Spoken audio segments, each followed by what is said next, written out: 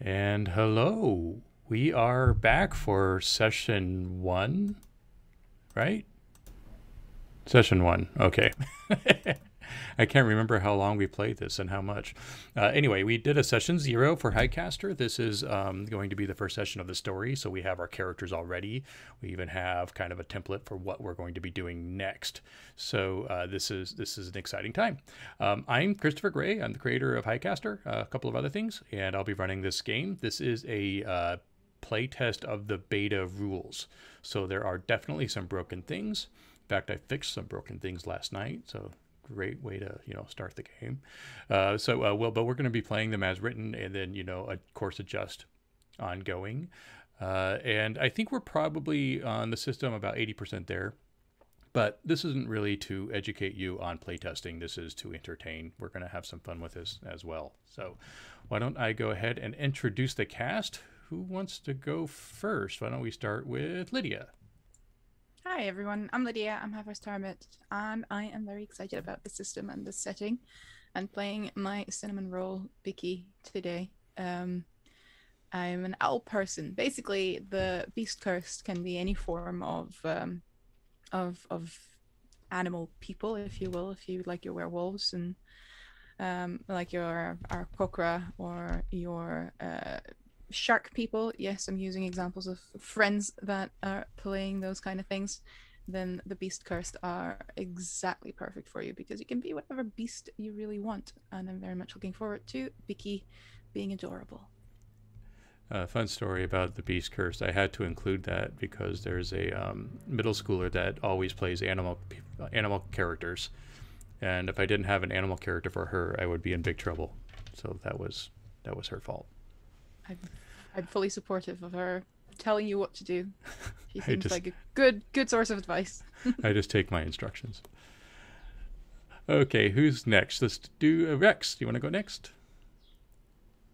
Yeah, hi, I'm Rex. I am very excited to be playing this. I am playing uh, Stein, basically a rock person, magical. They're living through magic. They're really, really old.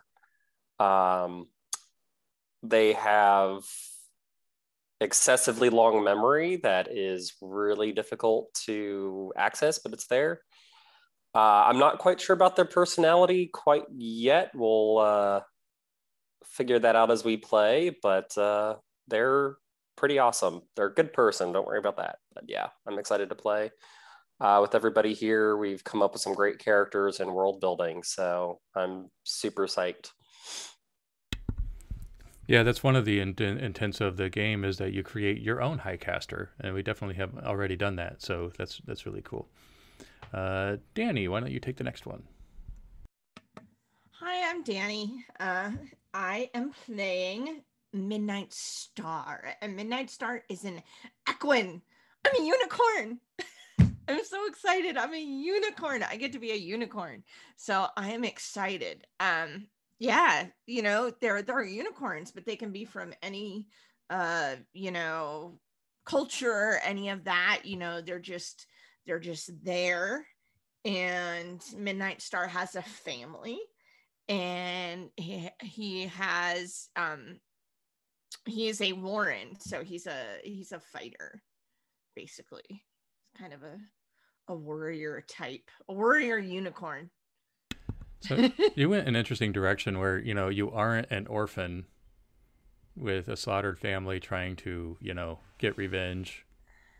You actually have a family. Yeah, I found my family. I have adopted colts that I found from a devastated village. So I'm not an orphan myself, but I adopted some twin colts that were orphans. Their names are Bittle and Little because they don't have their adult names yet.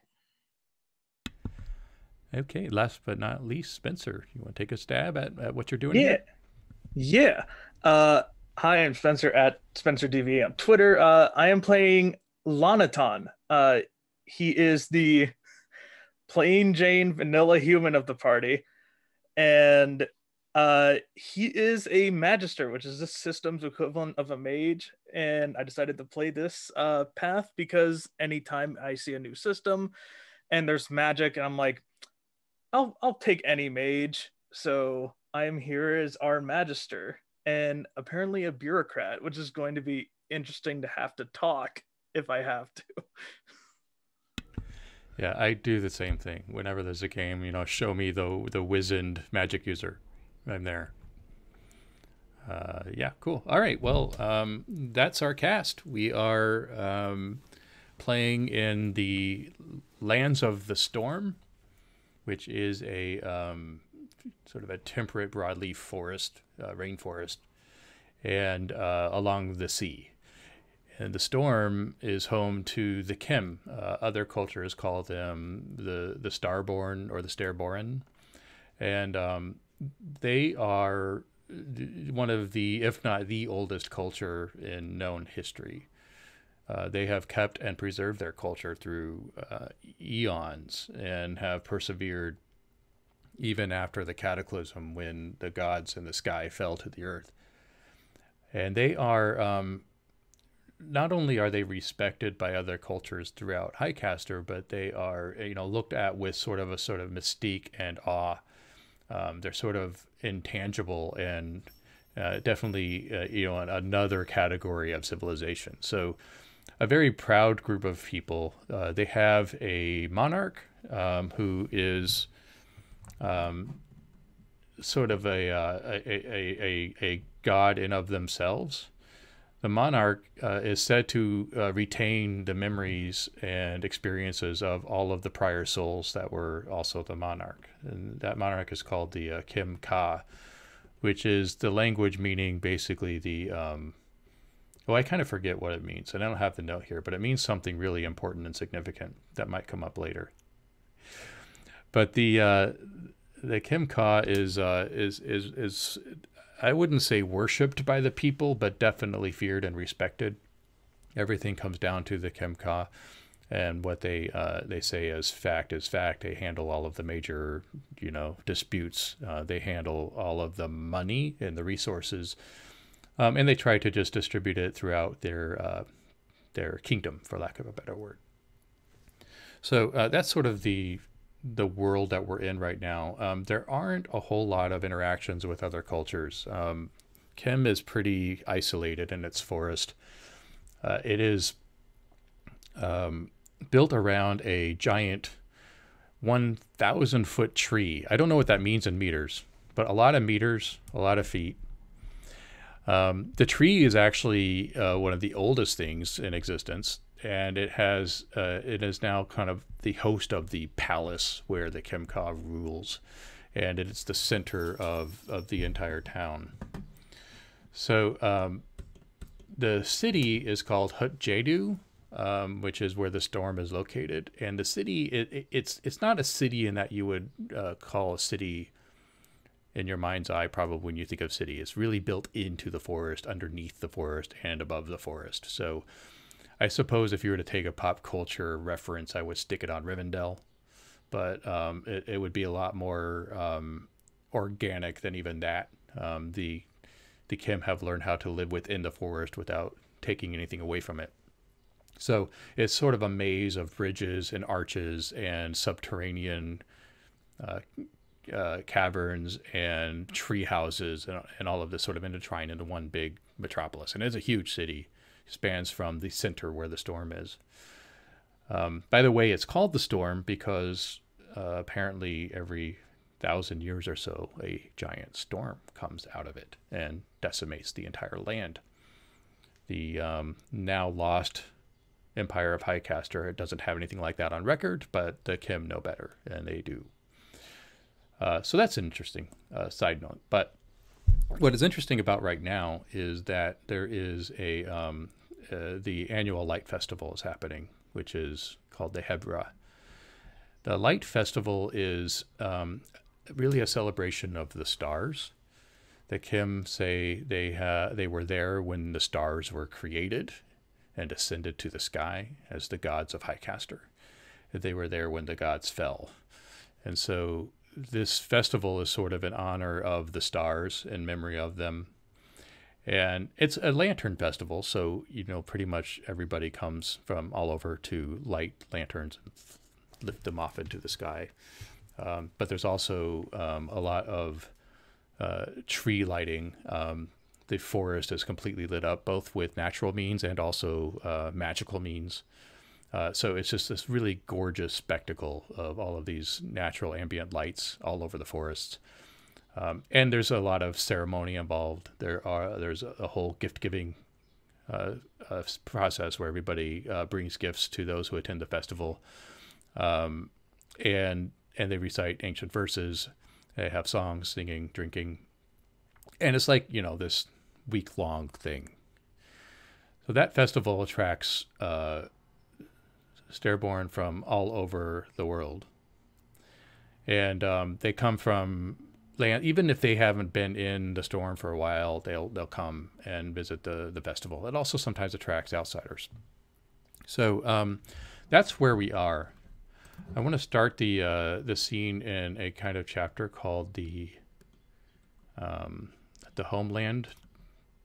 It's a homeland scene. And what the homeland scene is a chance for you to essentially, actually, you know what? Let's not start with that. Let's start with a chronicle scene. Chronicle scene means that you have complete narrative control over your character. This is an opportunity to think of it as a montage. It's an opportunity for you to explain what your character is, who they are, what they're doing. It also is a time for you to be able to introduce truths into the story. So you can, if you want, introduce NPCs. You can introduce things about your character that they have. You can introduce truths about the society in which we live in. Anything that you say is going to be true. So you are welcome to shift their narrative any way that you want. The only thing that you can't change or affect is the other players' characters, or any threats that might be in play. And right now there aren't any threats in play. So you really, the world is your oyster. But think of this as a montage in Ocean's 11 where you get to meet your character in all of their glory and splendor. I would also like you to remember that these are characters of legend, even in their own time. They are separate and above society in many ways. And so you have whatever power you need to do your job. So keep that in mind when you're introducing yourselves. So I guess I'll just turn it over to you all. Who wants to jump in first? The dog does.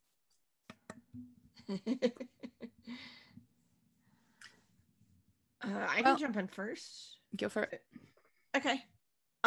Yeah, so Midnight Star is preparing for the festival. He's helping his cults prepare and his mate prepare. They are making lanterns. Unicorns have telekinetic abilities, so the little cults are learning how to manipulate stuff. So they're hand making their little lanterns that they're eventually going to put up into the sky and stuff. And so that's what he's helping with, or he's trying to help Bright Sun, his mate, help the children, but he has to go very soon because he is, as a Warren, he sort of has a duty to kind of, with so many people coming in and it being such a big deal and everything for the festival and stuff, he's helping with, direct people, make sure people are going the right places, that sort of thing. Make sure nobody's going to come in and cause trouble and, Can you give us a visual of what that looks like? If so, he is like standing above the crowds, or is he?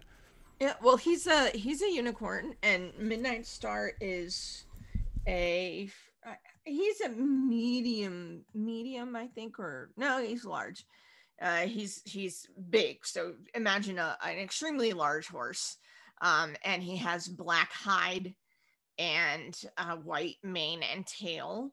And he has armor, kind of a armor along his flanks and stuff. And he carries a spear that's made from, because ancestors are very important here And so, as a matter of fact, you don't become an adult until someone dies, and you kind of take their place and come fully into an adult. But he has a spear that is made from the horns of his ancestors that was passed down to him, like in a kind of sling across his flank too. And he's sort of he's maybe like kind of on a platform, maybe a little bit of a platform, kind of watching the crowds go by where the stalls are and stuff like that. People, bringing in food or bringing in their gifts or whatever it is, and he's keeping an eye on that, after having made sure that Bright Sun and his cults are, all set, and they're making their lanterns, and they will be here eventually for the ceremony and stuff. What's Stein doing? We see his entry. So Stein would be coming in with, I would say, probably like two, maybe like a deer and a large like mountain goat or something over each shoulder, as part of like, the feast, being one of the hunters, and one of the forest warriors for the Sturborn. And they would be walking through the crowd, probably trying to get wherever they need to go. And as they're doing that, they're kind of just taking in the festival, taking in the festivities, saying hi to everybody that they know, and doing this all very casually as they're just carrying, two gigantic carcasses of, a fresh kill. Probably has like, they have their straps, their leather straps in their bag on for all their equipment and everything that they carry with them. I picture them having like flowers, like wildflowers and other things tied up through the straps, to look festive. But considering that they're carrying two carcasses, it's this probably really weird like dichotomy of like, they're looking festive, they're looking their best, they're, all their crystals and stones in their skin are polished, but they probably have like some blood on them and other stuff from like hunting. And he would walk by and look up at Midnight and, "Hello, Midnight. Do you know where I'm supposed to put these? I was told one place, but I think they moved the cooking bits." Midnight will nod and say, "I see you've had great success in the woods today." Well, it's very easy for me to hunt. Yes. I don't think I've ever had an unsuccessful kill. Yes, I think you're supposed to, and he nods with his horn. "I think you're supposed to bring all the food over there." Okay. Look, yeah, okay, I see. Yeah, thank you. How's your mate and your colts? Oh, they're very well. They're making their lanterns for this evening. They should be here shortly. They're very excited. It's the Colts' first festival, so they're a little excited. It was a little hard to get them to sleep last night. Interesting. Well, I will say hi to them if I see them, but I'm gonna go take these, and they just walk off. Can you tell us a bit about the cooking area? I imagine there's a pit where whoever's doing this, the workers, laborers, are firing it up somehow. And what does the celebration area look like?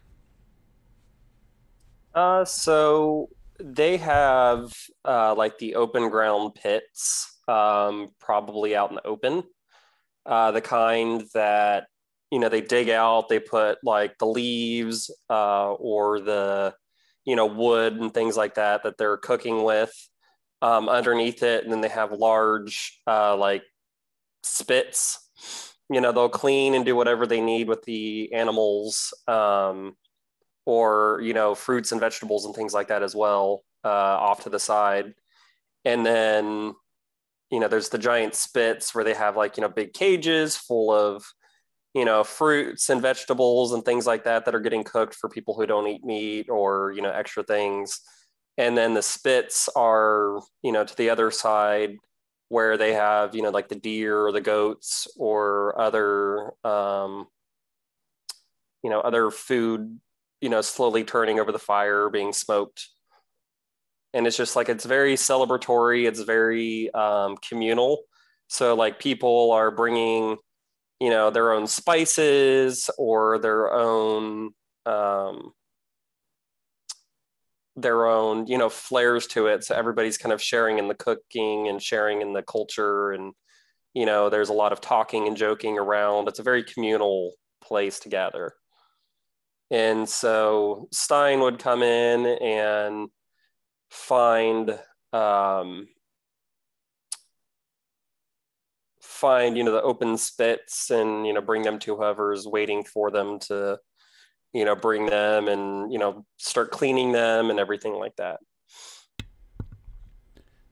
Okay, so Vicky, am I saying that right? You've all probably seen Vicky fly around all day long, helping with the lights up in the trees, in particular the ones that not everyone can reach, and her whole family is involved. She's myriad of sisters and brothers. Nobody quite know just how many key there are, but whenever you see avian beast cursed, it's usually part of that family. Many of them work as scoplars, as chroniclers, entertainers, storytellers, performers at the court, and they're fairly well respected. Beaky is definitely one of the most present ones of the family, just because she will not pass up any opportunity to chat with someone, to talk to someone, to figure out what they've been up to. And she's flittering about on her owl wings. Her eyes are pretty much 90% of her face, huge button eyes. She's if you picture a great horned owl, she's has a couple of stubs of the little feathers, but she's still quite young, so they're not quite as majestic as she would like them to be. One day. And she's usually the first one to offer to fly up the lights into the highest parts of the tree, because yay, flying. And she will do completely unnecessary pirouettes and stunts on the way. So it's definitely visible. You know where she is at all times, either because of the pirouettes or because of the wee that you hear every now and then.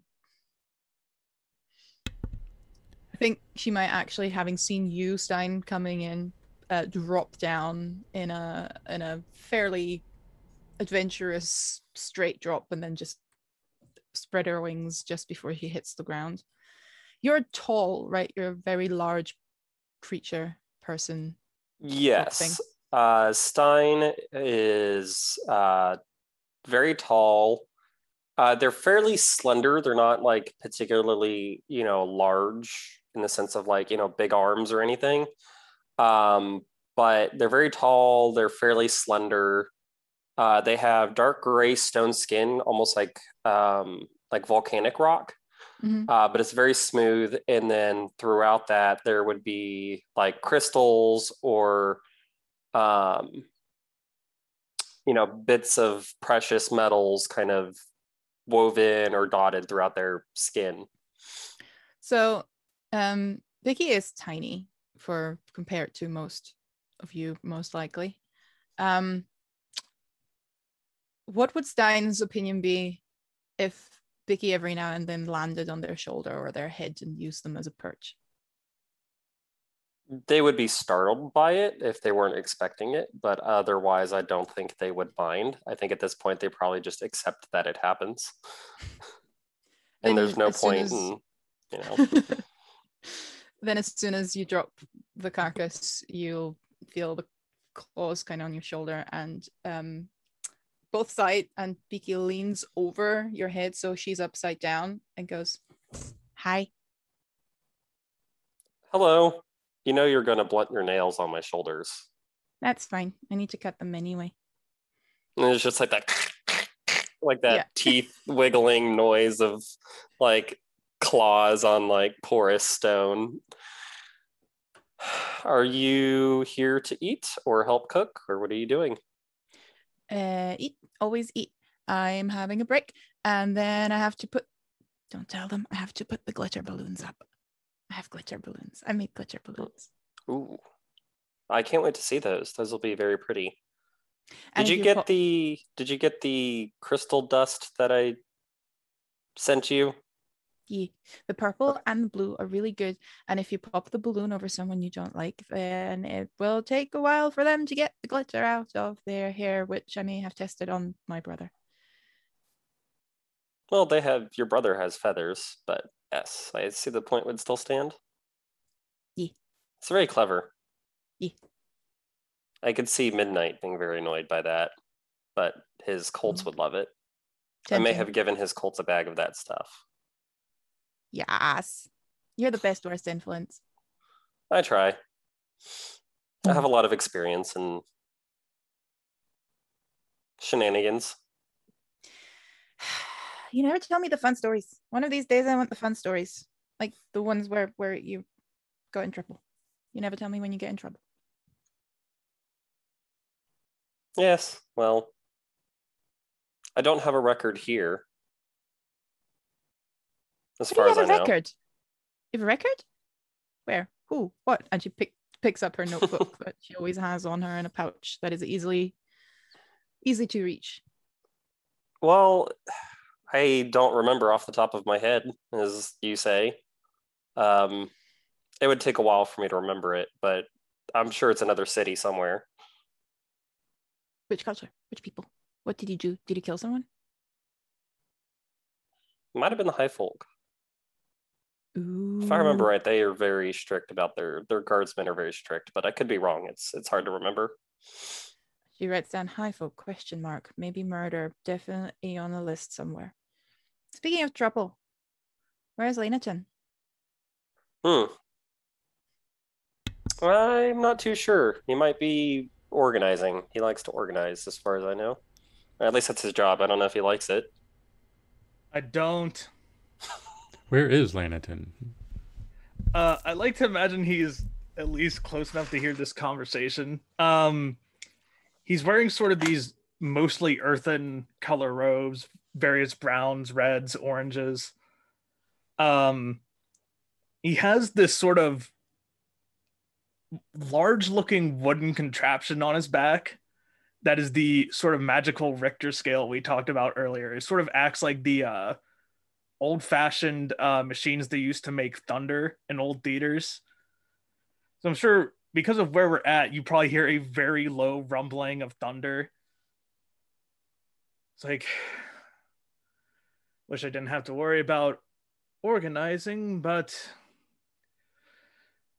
I have some time for a break. Bicky, sort of looking up on Stein's shoulder. She waves a wing. You trying to get stories out of him again, too? He killed someone, I think. He sort of looks over to Stein and gives a look of like, did you? I mean, I've killed plenty of people. I think she might be referring to murder, though. That's different.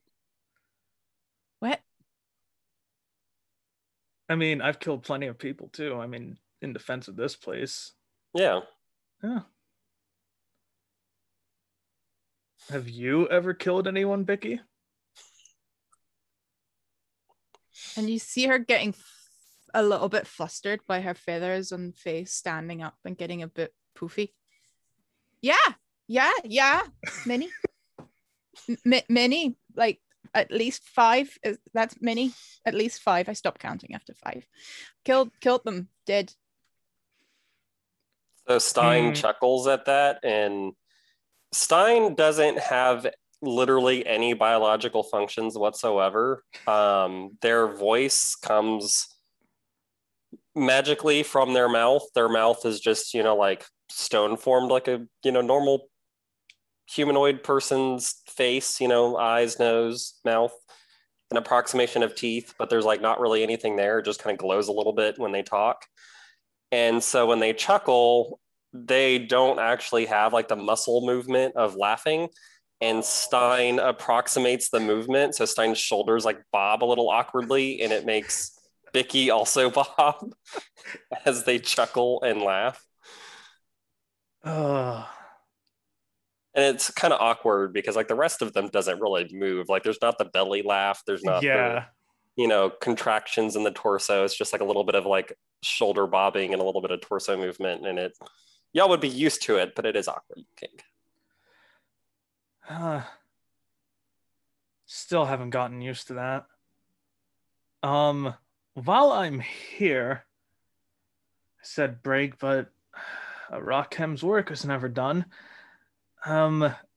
Anything you folks need help with? Did you want any particular spices on? I have the goat. You like goat, I think. Yeah, goat works. I'm not picky. I don't know the difference. I just know some people prefer venison, some people prefer the lamb. Vicky's flying off to chat up the people that have started cooking and scavenge a couple of things because they always offer food or to little. If you chat to enough people one by one, and they offer you a taste, you can get a full meal out of that. You don't have to lift a finger. So no scurrying around and finding rats for you. Yeah. Well, there's we're gonna change over to a homeland scene. Homeland means that there aren't any. We might do some dice rolling, but the threats aren't really dire. I mean, they're just situations happening in the home front. This kind of allows us to explore the world a bit.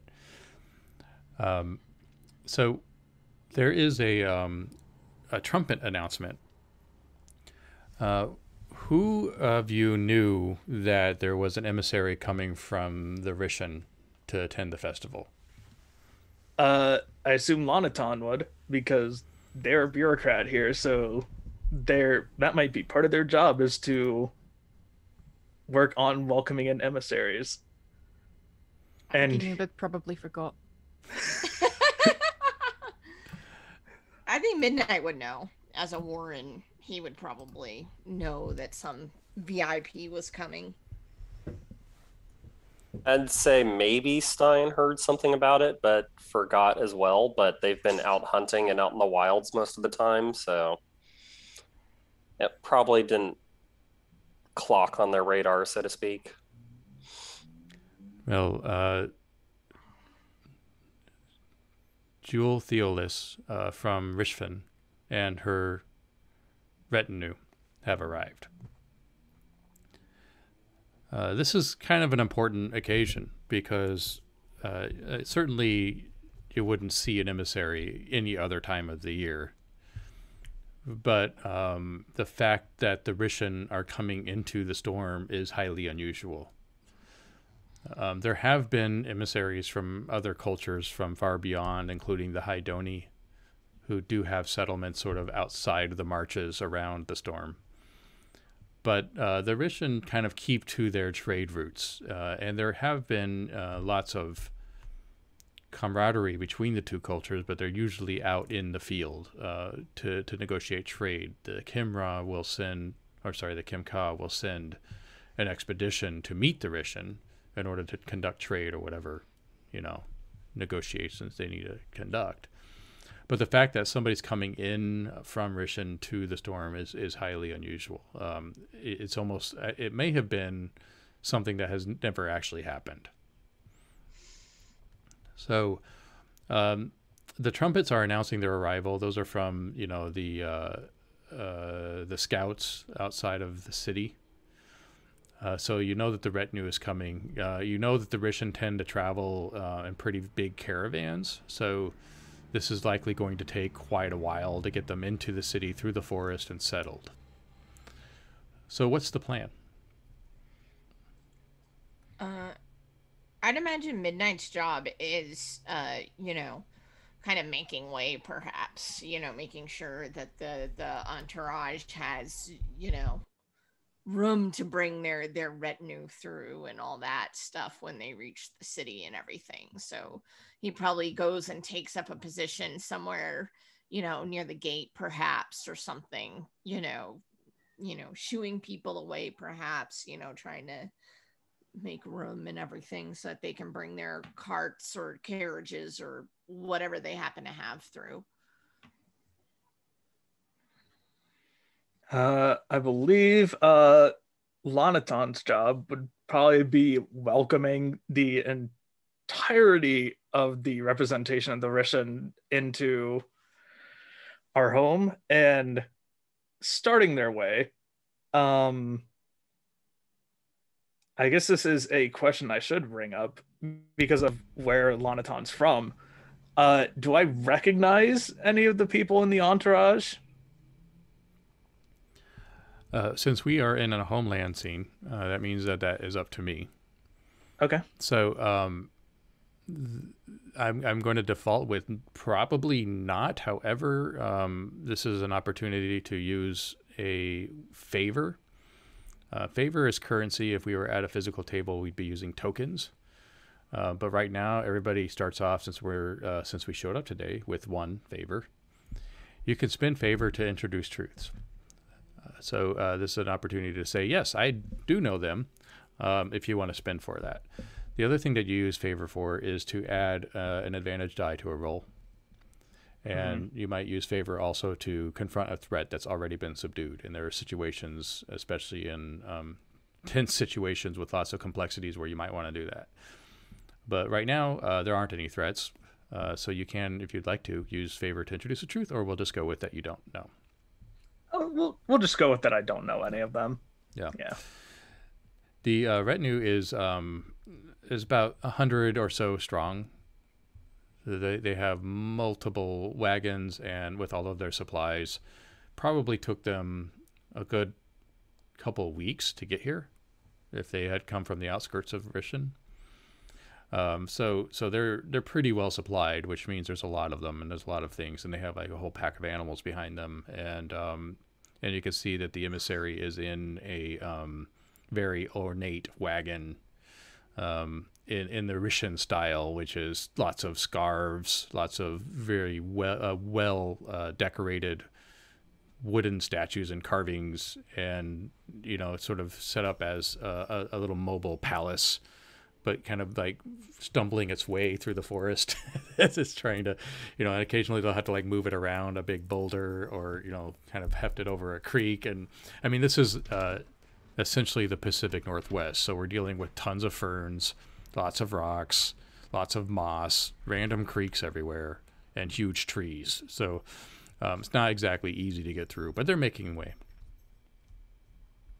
Do we see them coming? Like, do we see them coming into the field? Yeah, they're out the outskirts still. The scouts have announced it with horns, so you can come to whatever high point you need to see them, or you can go out to them. Yeah, I think Stein would probably, after finishing their, errand on the hunt, they would go over to, help keep an eye on things as well. Being kind of one of the scouts or hunters of the Sturborn, they help keep things safe as well. But if they see the cart struggling over a particular stone, or a pothole is a large divot in the ground or something, just would be sitting there and watching. But anybody looking closely would see like boulders start to shrink down into the ground or fill in potholes and smooth things out. And Stein is just kind of standing there like a very still statue, just watching. But you see the ground like level out just a little bit here and there, with the rocks and the dirt and everything. Well, making it easier for them to get through. Mm-hmm. So, Lanaton, are you going up to greet them, or are you going to wait for them to arrive into the city? Which is, it's not walled like you would normally think a city to be walled, but it is definitely blockaded through nature. And so there's really only one way through, and that is the path, but it's not a well-trodden path. So, I mean, you could definitely wait there, or on the balconies and the tree houses and things built over, or you could come out and join them. I think he'd probably go out and join them. Yeah, and Midnight Star, you know, the initial entourage are armed Rishan guards. So they have kind of marched in formation as best they could, and have already arrived sort of at the threshold and are just waiting there for the rest of the retinue to arrive. Yeah, Midnight will, kind of take up, kind of position, nearby around them, sort of, nod at them in greeting, bow his head a little bit and get in position. Like what sorts of things are these? Like what sorts of weapons do they have? What sort of like armor and stuff are they wearing? Yeah, they're pretty well equipped. They have spears, and they have capes and sort of the pauldrons and tunics, but they don't, they're not like knights. In fact, I don't think anybody here would have seen knights in the way that we think of them. But they're well armored. They also have short sort of rounded blades. There's a name for it that's leading, like leaf shaped blades that are used for close combat. But they're spearsmen. Okay. Cool. Yeah. Midnight will, kind of take position, nearby or like just behind or, whatever's going to be kind of a show of, our forces and their forces sort of, kind of waiting and stuff like that, Yeah. He'd actually probably like try to get any of the other warrens and stuff too, to kind of, make kind of a united sort of showing to, in front of them as well. So. Okay, so the Warren are sort of stepping out, not posturing, but presenting. Yeah, presenting. Like, it's a formal kind of, we're greeting and stuff like that. They come in and kind of form up, and then we probably would too, a little bit, just presenting themselves, Yeah. For sure. There's a sort of long-haired Viver human that steps out of the ornate carriage and wearing flowing robes, kind of beautifully decorated, lots of jewelry around his shoulders. And he sees, let's see if I get the names right, Lanaton approaching,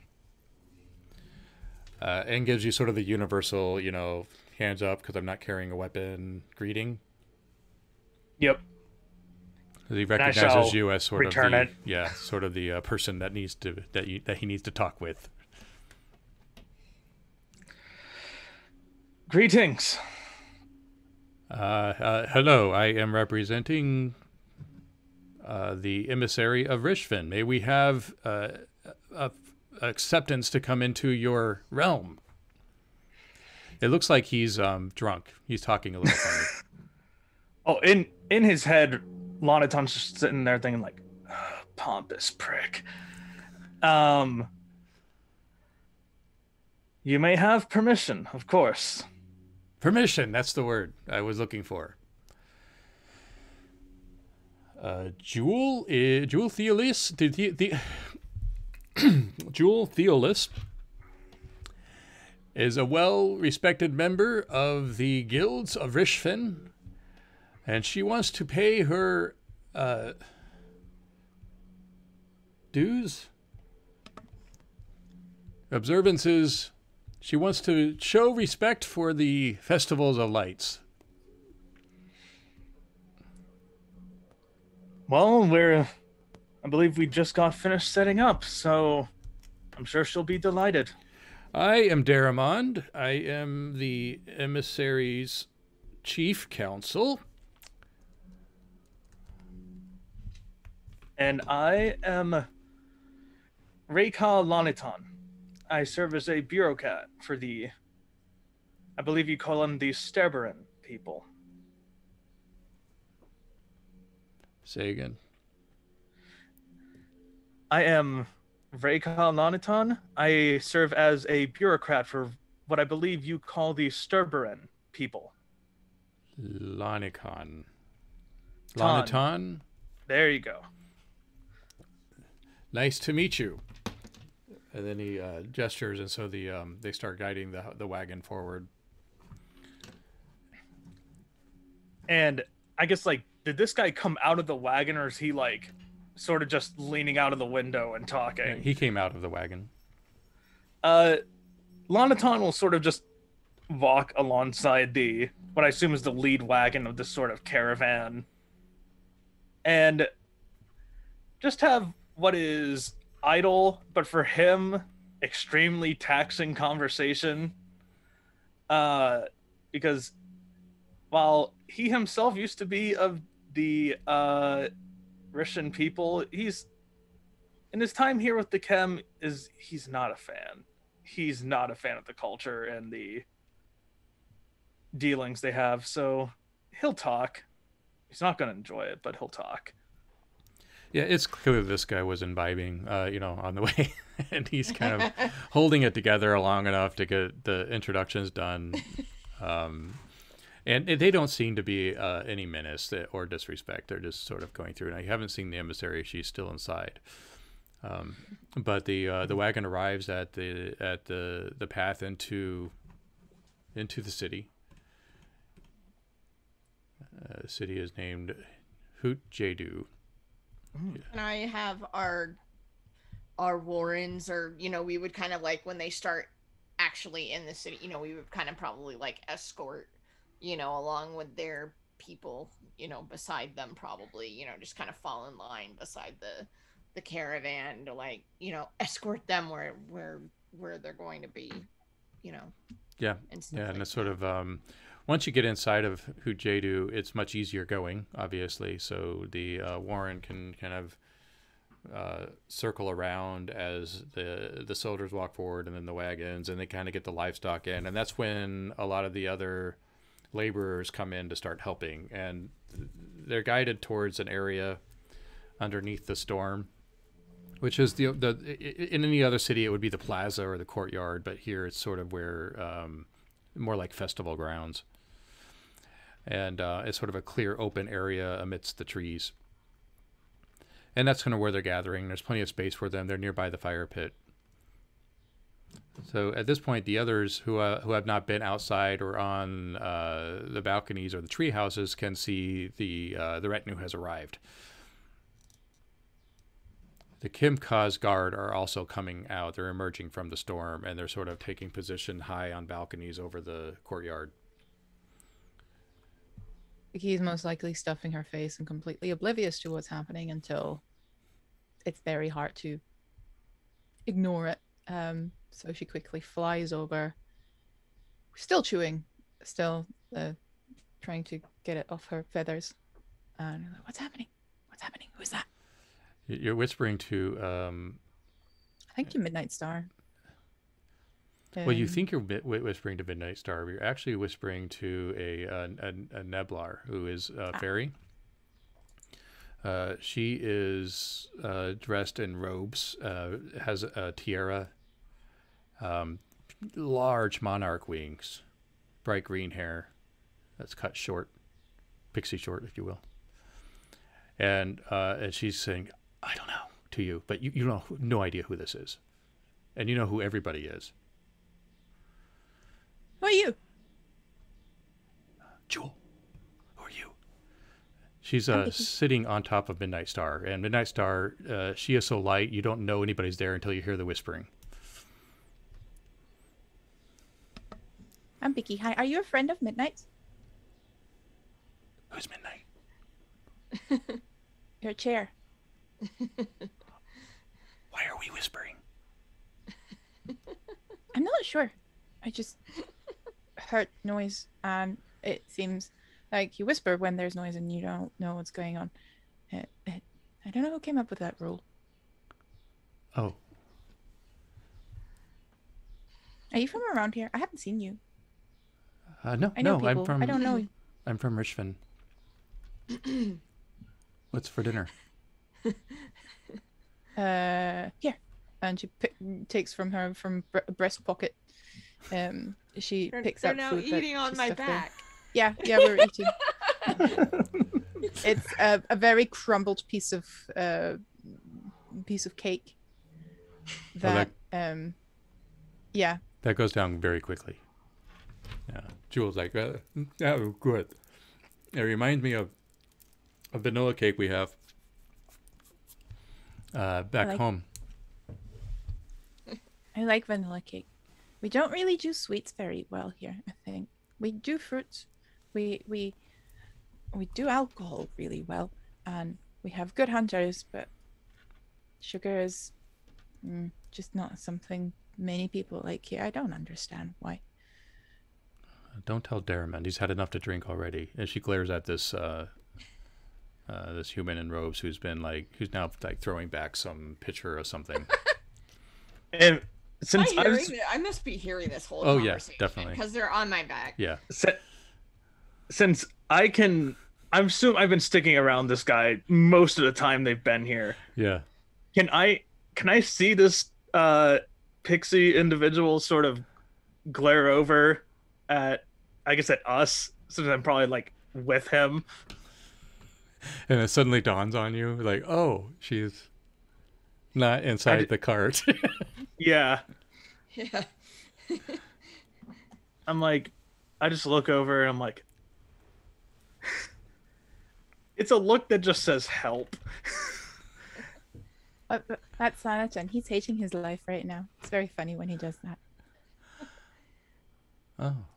Midnight kind of turns his head, just to kind of, take a look back, and he says, "It's a pleasure to meet you, emissary." Well, thank you, but don't call me that. Call me Jewel.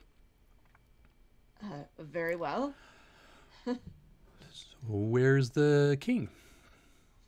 Or the... I look around. What do you call him? Stein walks up right at that point. Just, hi. Hi, Stein. That's Jewel. She's important. No. Hi, Jules. Hi. Yeah, I'm supposed to bring... we have some gifts that we're supposed to bring to the Kimka. Sugar. I'm looking around to see if if the monarch is prepared, where the palace doors are, or where the monarch's going to be coming out. Perhaps. Yeah, they have the the guards are out, and they're wearing they actually wear gold armor. It's not supposed to be armor. Like, it's not really armor, but it's decorative. Breastplate, and they have hats with I don't know, see, I'm trying to think what kind of, let's say they're hawk feathers. And they're all, postured out there with their spears looking important, but you don't see the Kemka. This isn't unusual. He doesn't show his face unless he has to, because, he's really old. Probably waiting for a big entrance. They do that. Midnight says, "Well, I do not see our monarch at the moment, but we're more than happy to escort you to the storm." And he nods at the tree with the guards. Or we can race. She flutters her wings. Midnight narrows his eyes. Well, I don't want to intrude. Races are exciting.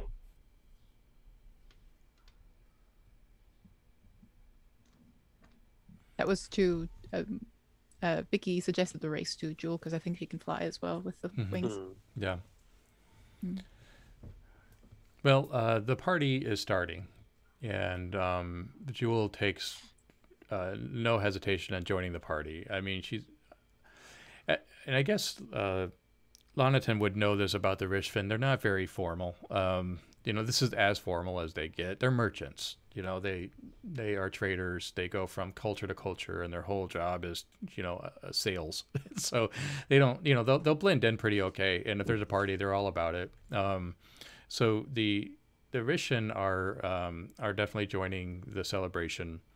It's becoming close to it's getting close to night, which means that the lanterns will be released soon. And that means that the Khem needs to come out and make, you know, start reciting the verses of the ancient texts about the stars.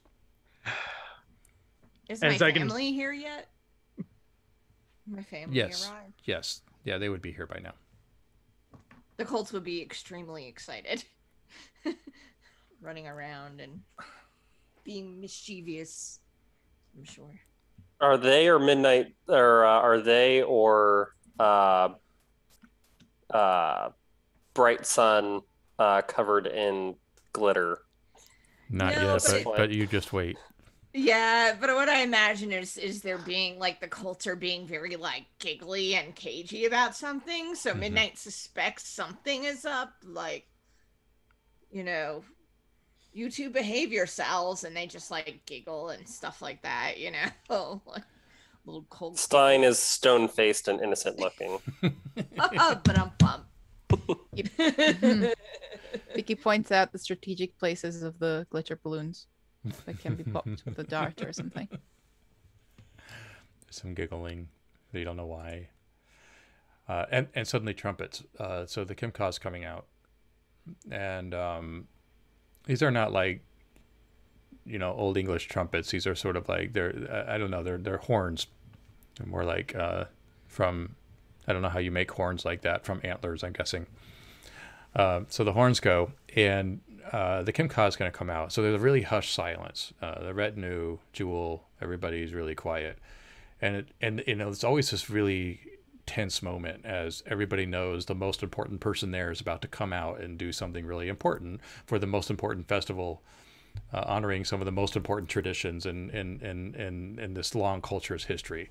And there's this hush that comes over everybody. And emerging from the balcony of the storm is the Kimka, dressed in golden robes. Now he's more plant than man these days, and the older he gets, the more plant-like he becomes.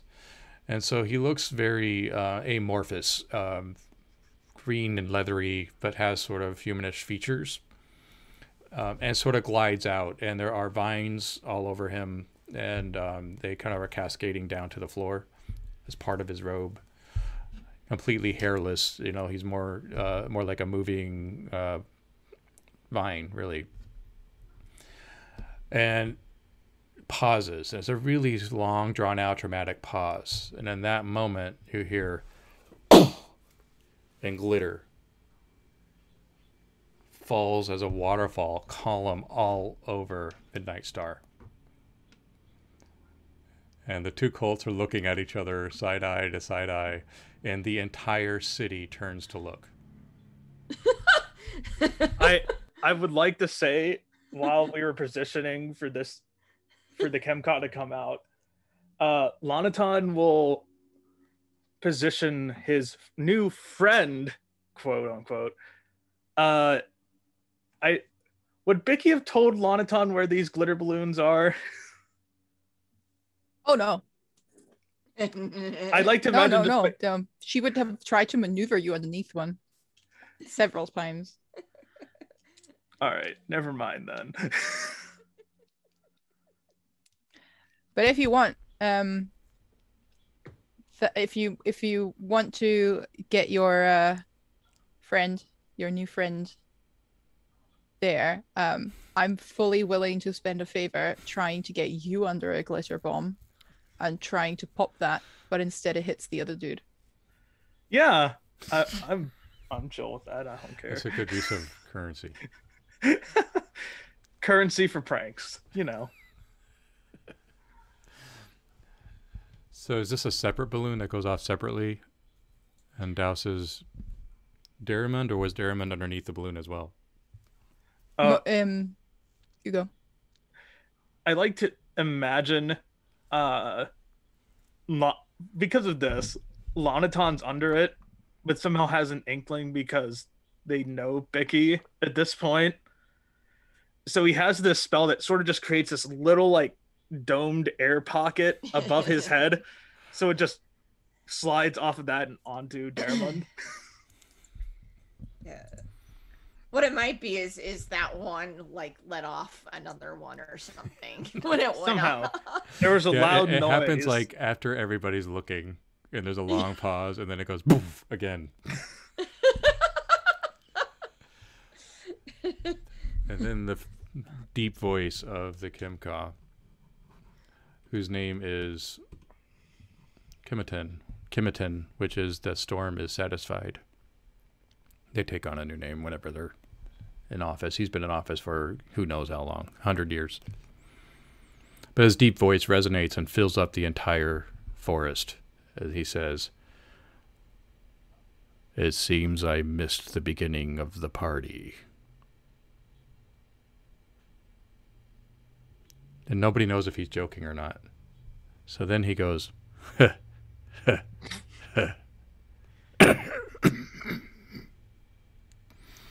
so the tension relieves. And then he does his, hour and a half recitation of the history of the gods, which maybe was captivating the first time you heard it by your, early school teachers who were all animated, but not when the Kimka does it. He's very reverent, very sullen, and that sort of deep drawl voice. And it just goes on and on and on.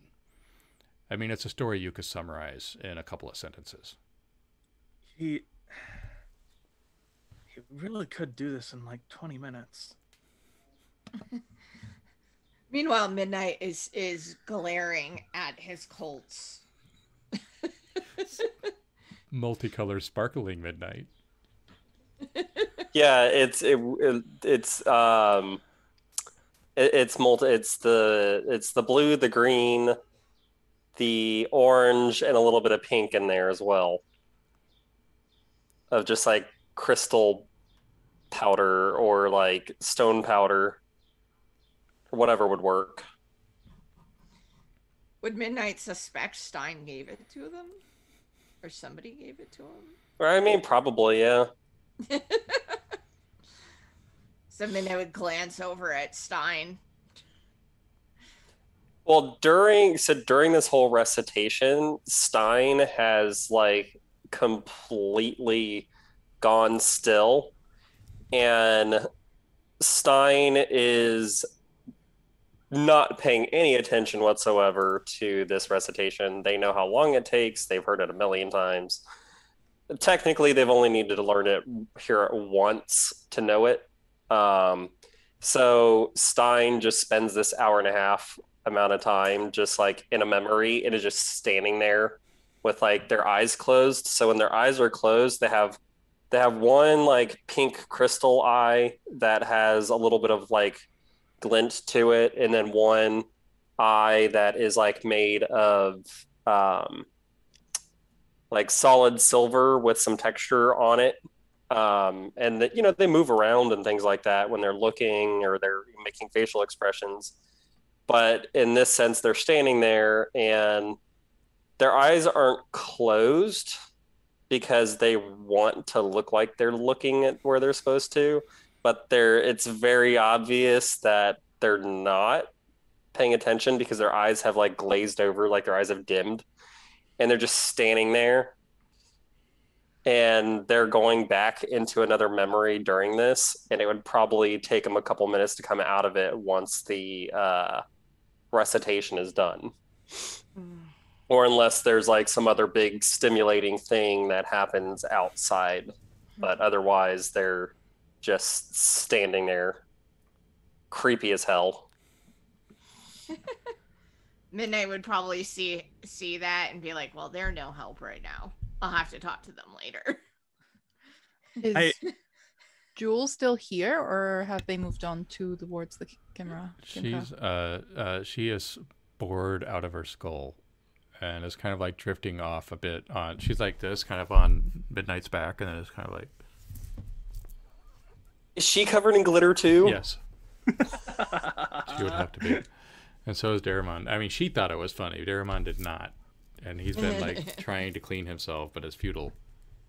And... A lot of times just ignoring Daramon. And once during the recitation, we'll sort of look over at Bicky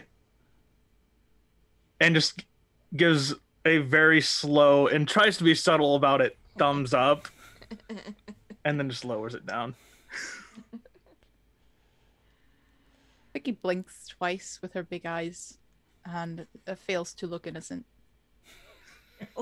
Excellent. Excellent. So after the recitation, the party begins. Things liven up. But at that point, the Kimka has invited Jewel into the storm. They are in there for a better part of the night.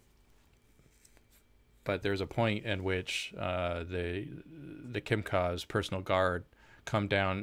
They come down and seek all of you to collect you and bring you into the storm as well. So that can just happen, or you can tell me what you are doing when the Kimka's guard finds you several hours into the party. At this point, he's usually a very hard-pressed person to do this, but after dealing with Daramon for probably several hours at this point, Lonaton has started drinking. They are drinking probably the hardest Khem liquor available at this moment, just sort of sipping it, while Daramon probably continuously complains about the glitter. He acts concerned, but really isn't. It's just sort of sipping at what I assume for here probably, I don't know, probably some type of vodka maybe. And it's just sort of. I was just thinking that through. There might be, because of the forest, it might be a honey liquor. Ooh. Yeah. It's just sort of sipping at it. Stein has probably joined you to after pranking Midnight Star. Stein has probably tried to act innocent. I don't know if Midnight has talked to them yet about the prank or the glitter supply or any of that. But I'm sure Stein has probably talked to Bright Sun and the Colts a little bit, and gone around and chatted with everybody. But at this point, probably feeling sorry for Lanaton, sits down with him and is chatting with him. And the first time that Durman gets up to go grab something or comes back from getting food or drink, there's a subtle shift in the ground as he steps, to where the ground just goes up just a little bit in front of his toes, or maybe just down a little bit, to try and trip Dermond as he's carrying this plate of food or whatever he has. No. Yeah. We are important people. Let's screw with the dignitaries as soon as they come in town. Well, what are you going to do? Blame the ground? The ground came up. It's no, you're drunk. He's been drinking, so yeah. For him, falling face first into the patch of ferns was hilarious, and he has dropped all of the food, and he's just rolling and he can't stop laughing. I mean, he's doing that kind of that moment of drunkenness where laughter just will not stop, and he's kind of heaving. He's completely lost all touch with reality at this point. Because this is something that would happen to me. He is taking a sip of the vodka when that happens. And it managed to get enough of a star out of him that he shoots a little bit of the vodka out of his nose. Oh no! And he's just oh.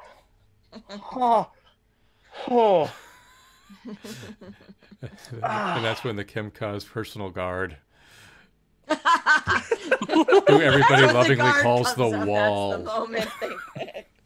It's one of these walks up to you and you have to look up. Hello? The Eternal One wants to see you now.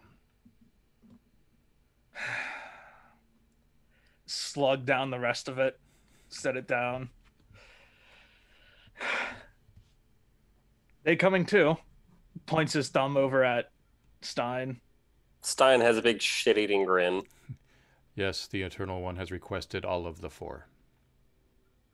Hmm. You are colloquially called the 4 because you're sort of the trusted advisors. And the ones that are always called into the storm when things go wrong. All right. Yeah. The Wall, who's a fiend, by the way. So he's got these giant demon horns. You know, he's got this blood red skin. Is not at all amused. You know, I think you should still get some gems or something for those horns. Like some extra decorate. I could find some when I go to the mountains next time. It was not my part. It was not my instruction to converse in you in any way. Couldn't converse with you in any way. It seems like you're doing that. Having trouble talking today. And as if we leave, I assume the Wall follows us, or Yes. okay. Yeah.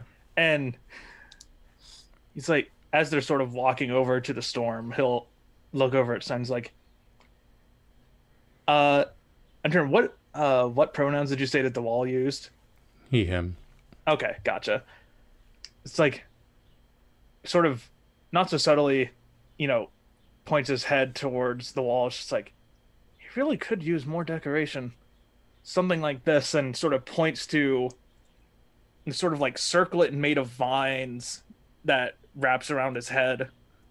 And there is a sort of like small black gem set into the center of this that has multiple colors in it. It's almost kind of like it's a small galaxy in the gem. Probably make him easier to talk to. Is it subtle enough that he doesn't notice? Ooh. I'll say yes. I think we've pissed him off enough already tonight. Vicky, flying around, will only say, "Don't let them talk you into anything. You are beautiful just the way you are." Because she's had some of the mead, the honey wine. Can I give you a hug? That's a no. If he could talk, which he's not going to, he would say flying rat, but he caught his tongue. I love and you. did not say it. He was thinking it. He didn't say it. How much have you been drinking tonight, Bicky? I only had this one cup. And I refilled it twice. Well, that might explain that. Is Laneton wearing robes? Or like what's his Sort of. So they like, have does he have this a cloak or it's sort of like what a sleeveless sort of like deep brown robe that sort of goes down to about his legs and has all these sort of like orange and red and green accents on it. And he wears like sort of like this vest underneath it, or more of like a tunic kind of thing. Okay. So at some point as we walk towards like away from the party towards the castle, like away from like the cooking pits and the feasting area, at some point you would feel like a tug on your cloak and you look down and there is this mountain goat with like a leather collar on nibbling on the end of your robe, just like as it trots along behind you. Hey! And Stein turns around and looks down and picks up the goat. Oh, sorry. I thought he went to eat already. So you're affecting narrative in a homeland scene. You'll need to pay favor. Well, so out of curiosity, okay, so there is for Wildkin a beast folk that is your acquaintance. Yeah, that doesn't So count. Then you don't have to spend for that.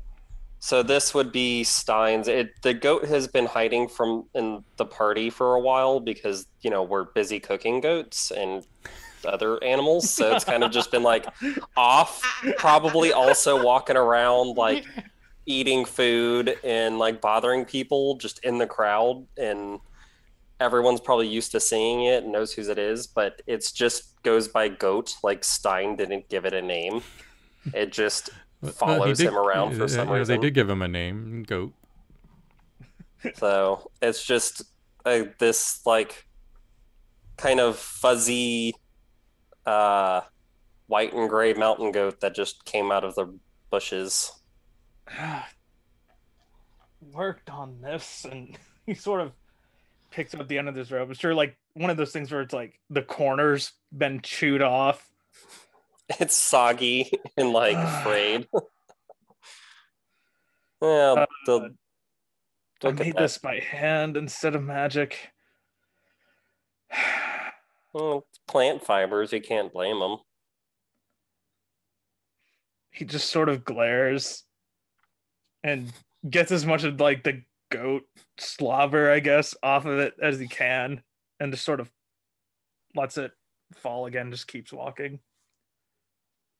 Stein puts the goat back down on the ground and like pushes it towards like the tree line. Like, you can't come into the castle or into the what is it called? It's the storm is the name of the tree. Storm. And also the region, yeah. Yeah, you can't come in the storm. And he just like plunks the goat down on the ground and glares at it and then keeps following the wall. So the goat's gonna cause goat trouble. All right, great. Yeah, you don't have to pay favor for that. That's yours. So, inside the storm, you've all been in there many times, but this is the main audience hall, and it's an area that's been magically carved out of the center of this massive tree. There is a throne built into it's actually part of the floor, kind of grown out, and it has branches and vines, and it's living still, not like a dead part of the tree. And the Khem is sitting in that throne. The emissary, Jewel, is sitting on his knee, because it's probably easier to talk to him that way. But it's a little irreverent, and you can tell that he's a bit uncomfortable with it. But they both look up as you come in. The chamber is surrounded by, there are probably 6 or 7 of the palace guards in there. It's beautifully decorated with mostly local floral that is just growing out of the walls. There isn't much for furniture, though, and that's by design. It's just meant to look pretty and majestic, but isn't very utilitarian. So you enter, and then they both kind of look up at you without really saying anything. They're sort of like they were in the middle of a conversation.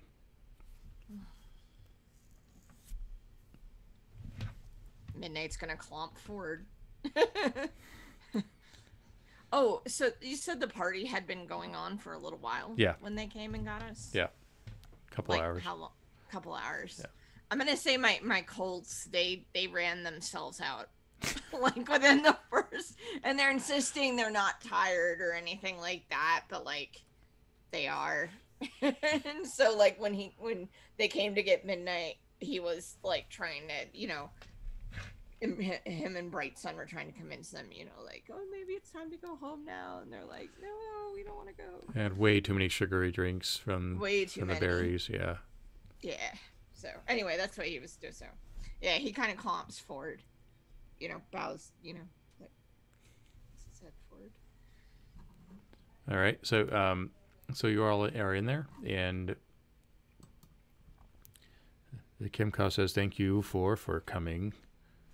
It seems that our friends up north are having some very interesting challenges, and yes, they have brought us gifts for the celebration, but Jewel arrived here with another request.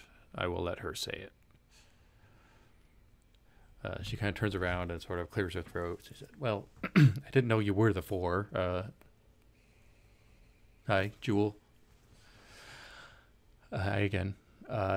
I don't know how else to say this, but our trade routes are overrun with spirits, and we're having difficulty getting through.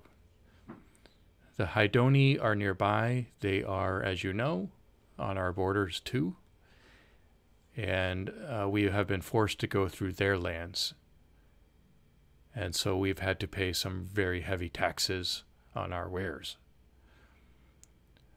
So we were hoping, because we can't go to the Hydoni, we were hoping that the Khem could help us solve this problem and find out why these spirits are here and what they need so we can get rid of them or tell them to move on.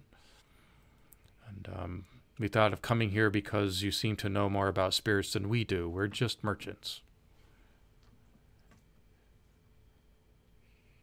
I know this sounds crazy. Midnight will glance at Bicky because she knows about those things.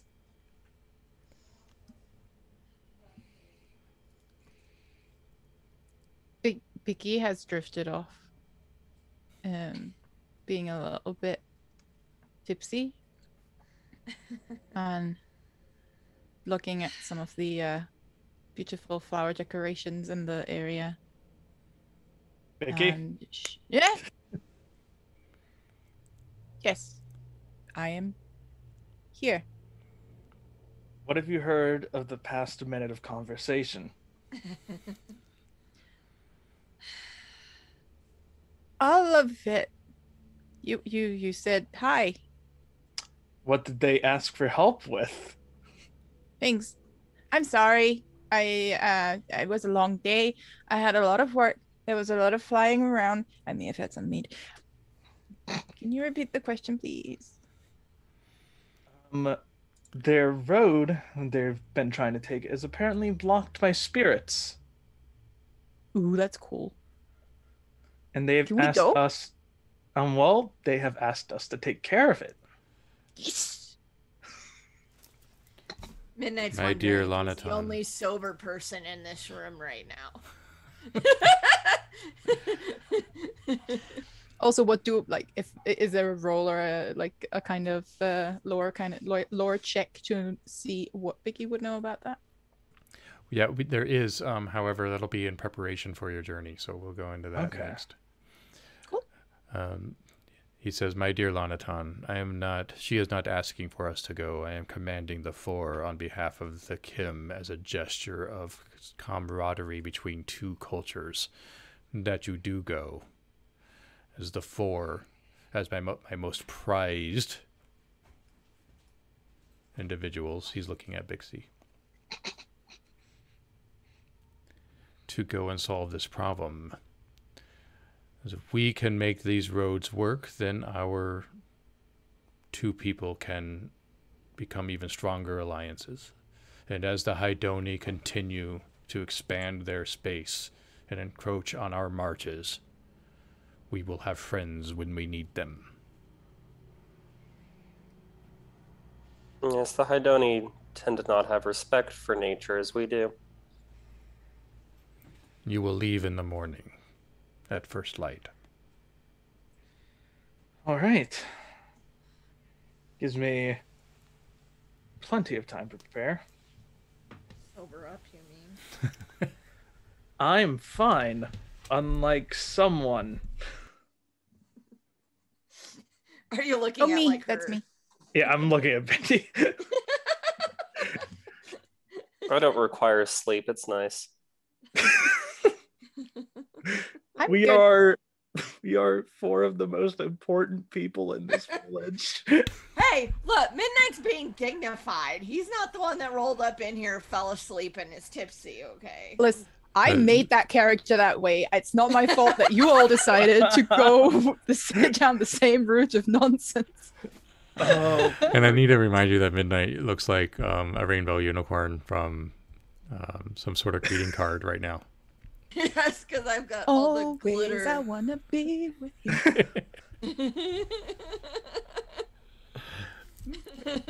If, like if the plant monarch could be embarrassed, he would be.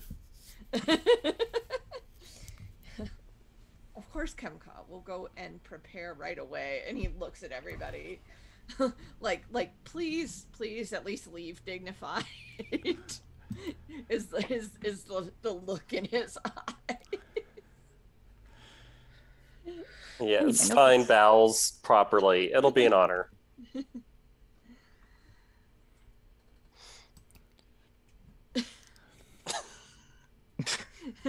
Midnight woofs like at Vicky.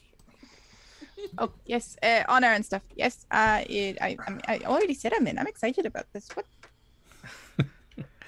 It will be an honor and a pleasure to strengthen our relationship with the Rishan. So now we're going to move into a gather scene. This is a scene in which, like the Chronicle, you have narrative control. This is when you prepare everything you might need for this expedition, or this quest in this case. And by narrative control, you can introduce truths into the setting, as long as it doesn't have to do with a threat, and we don't really have a threat yet. If there's something that you need, you can have it. If there's something you need to know, you can know it.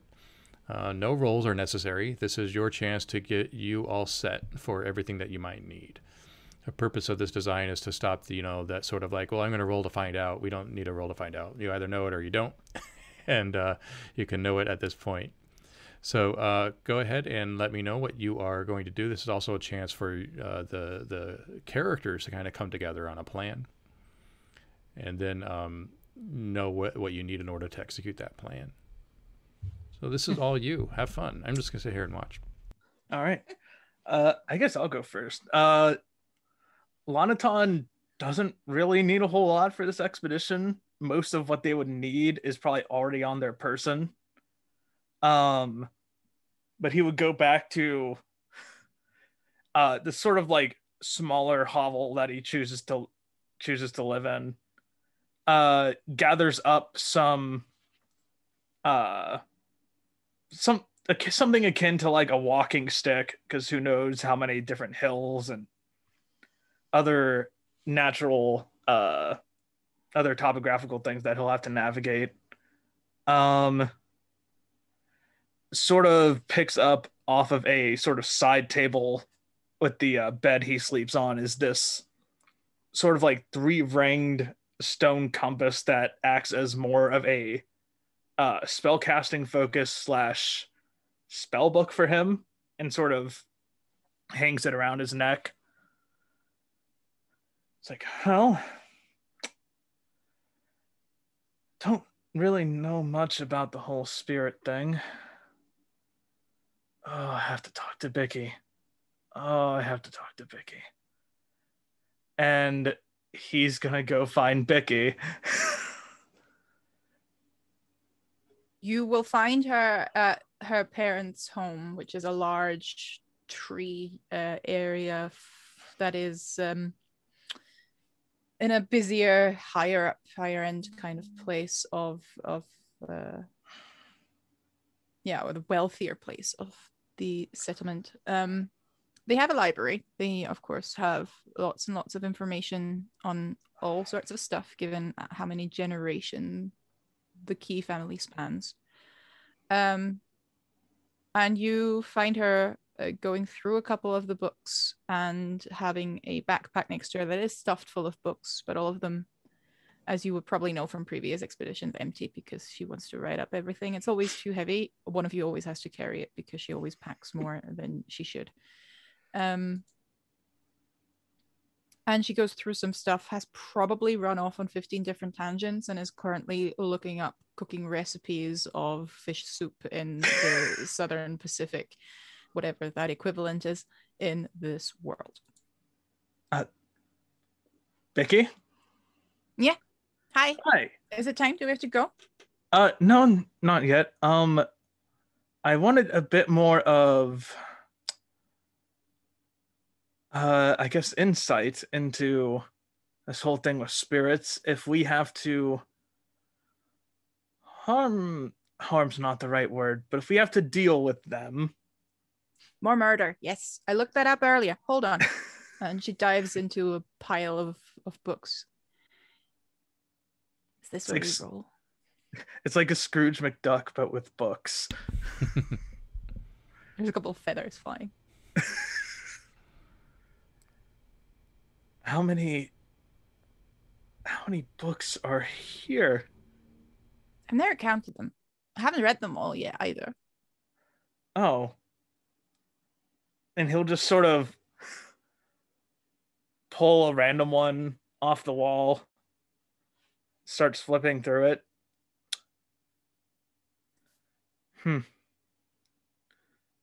Don't really know much about...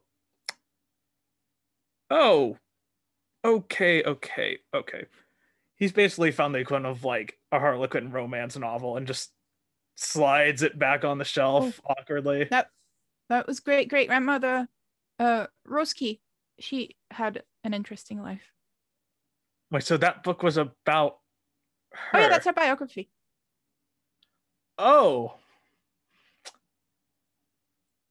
Well, she certainly led an interesting life. Yeah. Okay, spirits. We're here to talk about spirits, though. What do you know? She holds up a book. This. What do I find in that book in terms of actual? That is up to you. We're in a gather scene. What do I? Oh, I thought you said that's where we're rolling for stuff. Yeah, in the gather scene at this point, you can tell me. I don't have any threats in play, so you get to decide. Interesting. Okay. Do I get to decide in terms of just everything on how it works, or is there a background information that you have that? No, you know everything I know at this point. Yeah, so you're the GM. Ooh. Okay, so here we have the spirits. Apparently, they are some of the souls that have no one to fuse with and no ancestors to go to. Because you know how we are. Actually, great grandmother Rosie fused with my soul. I'm very proud of that. But when there's no family that they can go to, the theory is that they become spirits and they get very lonely and angry sometimes. That's kind of awful, actually. Oh yeah, it's really sad and horrible. And also so cool because if you can imagine, like, because right, my soul is kind of animal as well. But what if you can fuse with just souls that aren't related to you? Because if you soul fuses with an animal, but then do they have souls even in the first place, man? Anyway, it takes a little bit for Vicky to return to the topic, but you'll eventually hear her talk about the idea of finding closure can take those spirits away. The idea of forcing them into another vessel. And the literally just eliminating them thing doesn't come up in this particular book. They always seem to want to be connected to someone and something, which is so very deeply the core of the belief of these people. So it kind of makes sense that wouldn't occur to them, that you can just vanish. Right. Interesting subject matter. I'll have to figure out what magics to use accordingly then.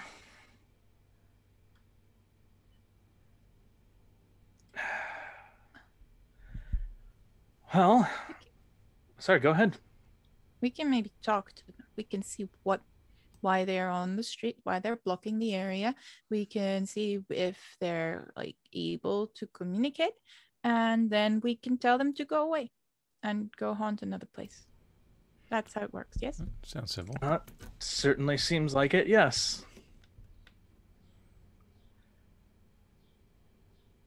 So I shall go prepare accordingly. Thank you. What are you going to prepare? Well, I do have to switch out some of the runes that are on here, sort of gesturing to the compass. To use different magics. So it seems unfortunately the ones I will need to use aren't necessarily my strongest suit, but we'll make do. You'll be fine. You can do more murdering, I'm sure, without getting murdered yourself. I'd like to try and not murder these things, but if it comes down to it, I will prepare some of those as well. Yeah, I'm not sure we can murder these things, but you might be able to murder other people on the way.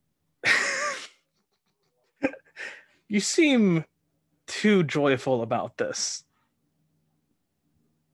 Well, you were all very excited about murdering earlier. I'm just trying to.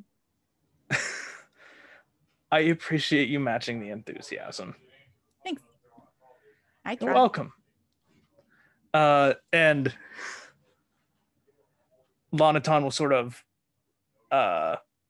dig around in a couple different pockets. And well, Paul was probably like a very, at this point, probably like a stale sweet cake sort of thing, and just sort of hands it to you.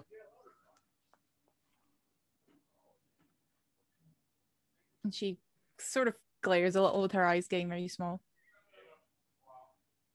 That's actually kind of frightening. Want? No, this is just for helping me. Can I have that in writing? Last time you had me dig through 15 chronicles for one name that was weird to pronounce. You can have that in writing, yes. As soon has Becky already like pulled a notebook out? Yeah. Lonaton will sort of just write that down and will sign their name.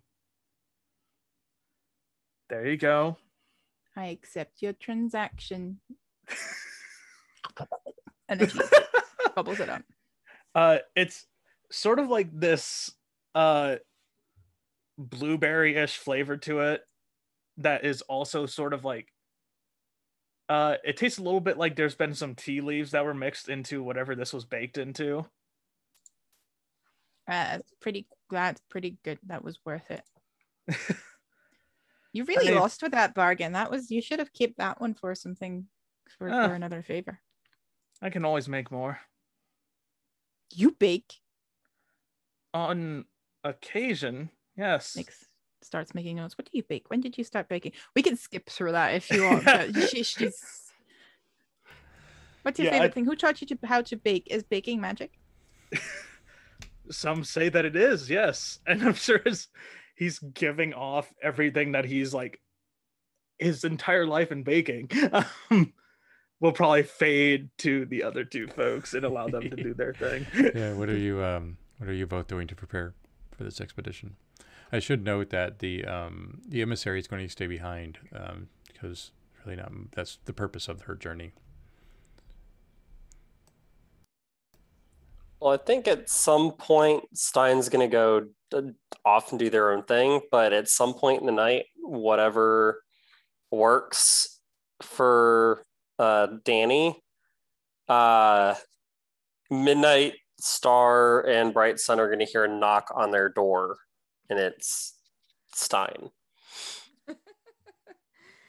Yeah, Midnight went back to and the Colts were asleep and whatnot, but he of course told Bright Sun what was going on and that he was going to have to leave and everything, and they were making plans because it's traditional for them to like braid things into his mane and stuff like that whenever he goes like onto a mission and stuff. Oh. So they were so he'll always have like 3 strands like whenever he goes, and like from Bright Sun and the Colts from like whenever he goes, they do that before he leaves.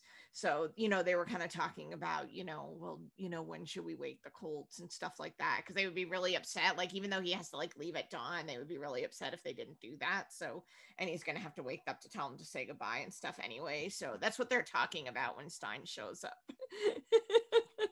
They kind of have like a homestead. It's like a farm, and they have crops and stuff like that. And their house isn't really like a house. It's like a barn.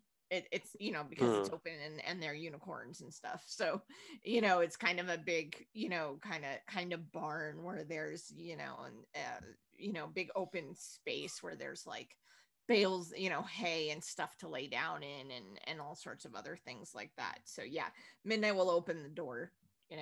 We'll nudge open the door. Hello. Hello. Are you prepared?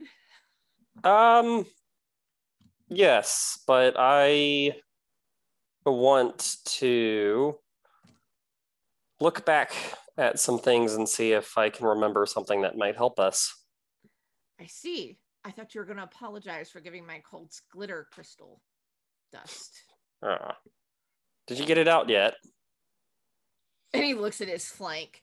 That is still, even though he took a bath, that is still covered.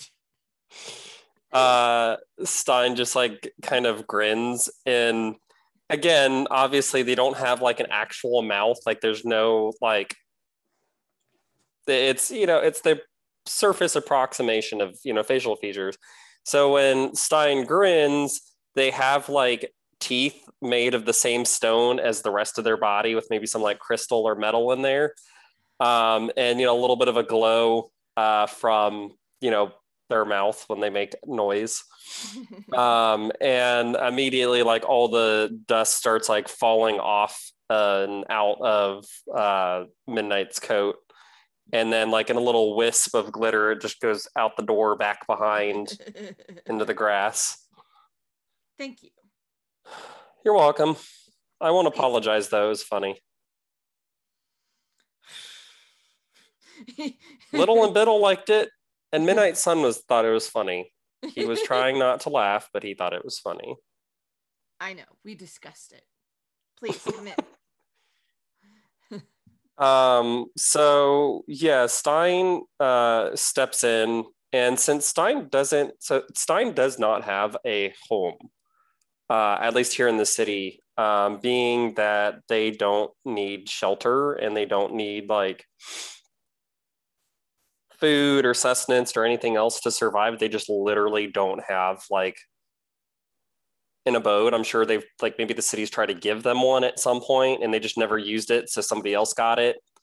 But when Stein goes and does their memory, going back to their memories, it does leave them like fairly vulnerable. Like they need some sort of outside stimulus, like it's almost as if you're waking somebody up. Maybe a little bit deeper, I imagine, like a good deep sleep. So whenever Stein needs to or wants to kind of check their memories for something, they prefer to be somewhere safe. It's not something that they can do like out in the open or by themselves, unless because that leaves them vulnerable. So I imagine this is not the first time that Stein has just like come over to do this. So I imagine Midnight and Bright Sun would know exactly what they're talking about. So before this, I'm sure Stein would have probably gone and talked to some of the scouts and maybe some of the Rishan people to get like a good general idea of where on like a map or like a geographical map where this problem was. So what I would like to do, if possible, is Stein is going to look back into their memories and see if they know of a city or a town or some other population center that maybe was in this region back before the fall. If they've been there, obviously to remember it, they would have had to be there, but they're going to check. Yeah, you have narrative control, so if you want that to be true, it is. Okay. So, Stein will probably just go to the usual area that he always does this. I imagine he faces the wall because probably the first time he did this, like both Midnight Star and Bright Sun were like, this is creepy. Can you not like stare into the rest of our house? Like, can you not? Like, your eyes are following us around the room. So basically, like Stein goes and either sits in a corner or like faces the corner and stands there. And looking back in their memories, they kind of have to go through it almost like you would files. Occasionally they have to like stop and be like, okay, this is too soon, this is too far. And it's a very time-consuming process. And at some point they find what they're looking for, at least the right time period. So before the fall in this region, off the main road, there used to be a decently sized town, like maybe just big enough to have like, palisade walls or something, maybe like, almost 1,000 people. And, a regional farming town, the kind of place that would be the center of commerce or the center of, a large farming or large farming community or something like that. And they don't have any memories of what happened to the town. They weren't there when that happened. But they do specifically have, like they traveled through it at some point in their lifetime. And it's just a very typical town. There's nothing particularly special about it that Stein remembers. Just, friendly people, part of the empire, fairly loyal citizens, fairly, cosmopolitan. But simple folk, not a very, the town is maybe mostly made of wood and stone. And it would have been on what used to be the main highway back in the empire. But I imagine, the trade route is probably made through whatever is currently the easiest route. And it's no longer what the highway used to be. So after, a few hours, Stein would kind of wake back up and, have this memory of, the basics of the town nearby in this region as an idea of where this haunting could potentially be coming from. What was the name of the town? Silvervale. This is why everybody should buy this game, because they don't know how to do any GMing. You just write down what everybody I just write down what everybody says. Silvervale, very nice. And what's that person's name, right? Yes. Got it. Thank you. All right. What is Midnight Star is basically going to wake the cults up, right, and get the braid and say his goodbyes. Do their traditional, and of course Stein's there while this goes on. Midnight Star sort of, kneels down and Bright Sun and the Colts, they, put the little, beads in his hair and stuff. And I imagine at this point, light starting to, rise and we're going to have to get ready to go soon. And, he make sure he has his spear and his armor and get up and everything. And Bright Sun puts, food and stuff in the bags and everything.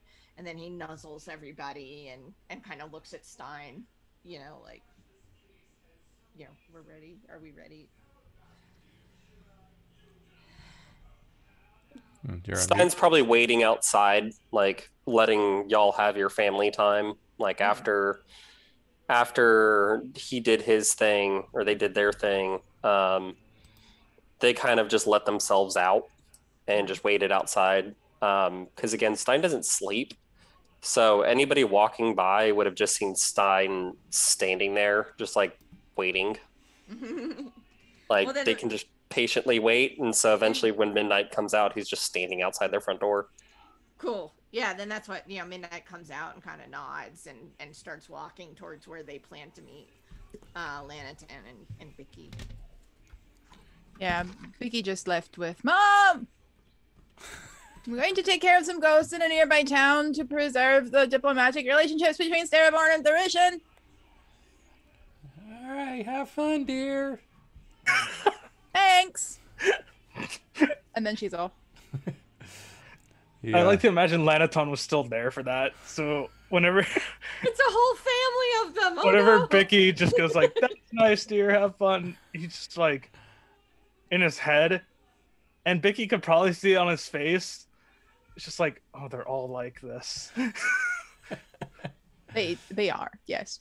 In fact, many of them are worse than her because they're artists. Worse. Yes. Those that survive the night are there to see the heroes off in the morning. There are a few. Jedu, Looking wrecked. who woke Run up. over. The every expedition is a really big deal to the city because it's very isolated and it's hard to get places. So, there is some pomp and circumstance around it, and some of them do attend. And it's the Khem has to get up and recite whatever verses he needs to protect you, and then you're off. Your the first terrain you need to go through is the lower forests, and it's a really treacherous area, and it's one of the reasons why the city is so well protected and isolated. The forest ground is made of very loose soil, and it's all sedimentary and kind of fragile, and this is a rainforest, so it's constantly like caving in. There are entire cave networks underneath the ground. Some of them are just opened up, and some of them are just barely, just a bit of surface terrain before it collapses in. And these cave networks are mostly full of water.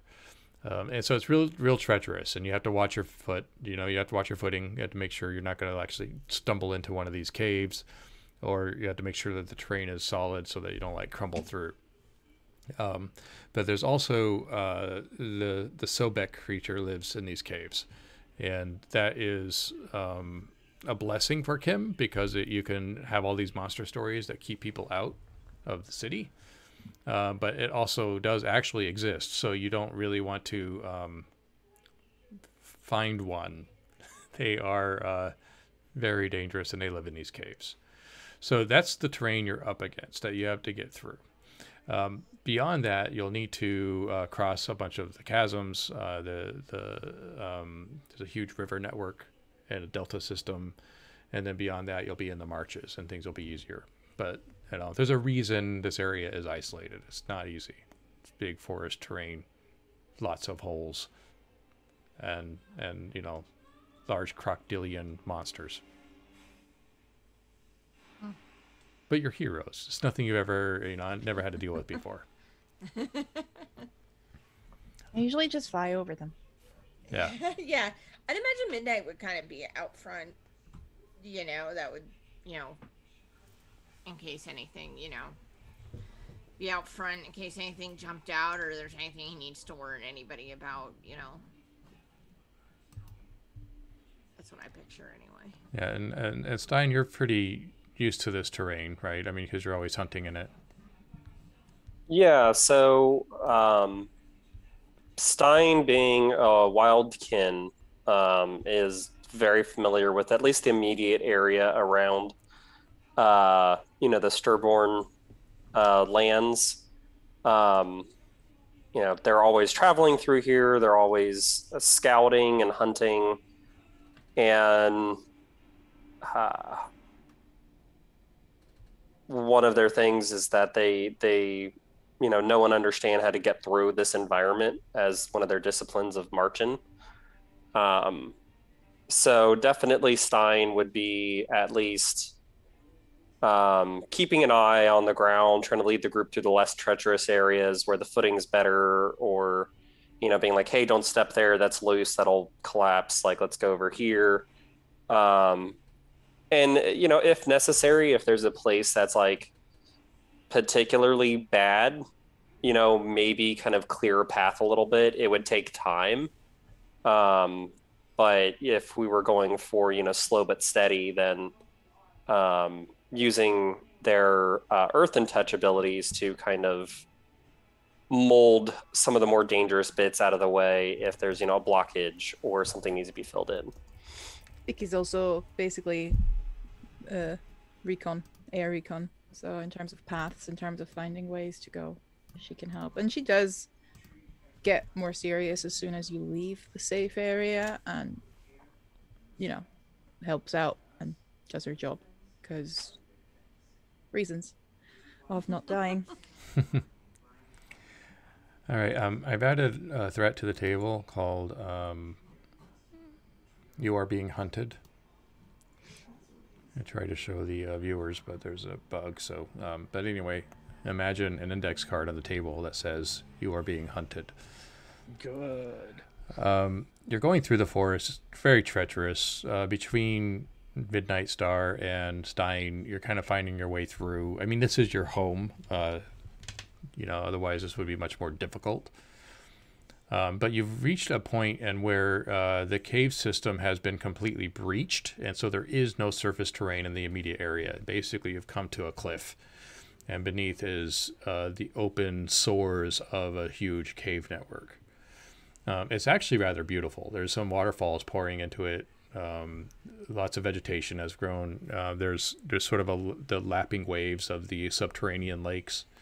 And there's this big, beautiful cherry tree in the middle of it all that's just catching the light just right with all these cherry blossoms. But you do know this is where the Sobek are. And you also know that the Sobek has spotted you. You're smart enough, you're good enough to know that danger is here. You kind of feel the unsettling, if you have a stomach, you feel the unsettling aches in the stomach. You can feel the perception of the predator somewhere in that cave network. The biggest problem is there's no easy way around.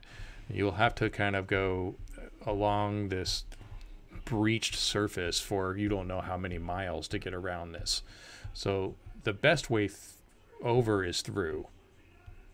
And so you're going to have to make a choice if you want to try to circumnavigate this, or if you want to go through.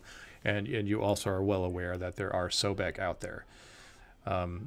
I think probably all of you have come into contact with the Sobek once or twice before, and they're essentially crocodilian monsters. They are ravenous, they're predators, they will eat and kill you. What do you do? So, random question.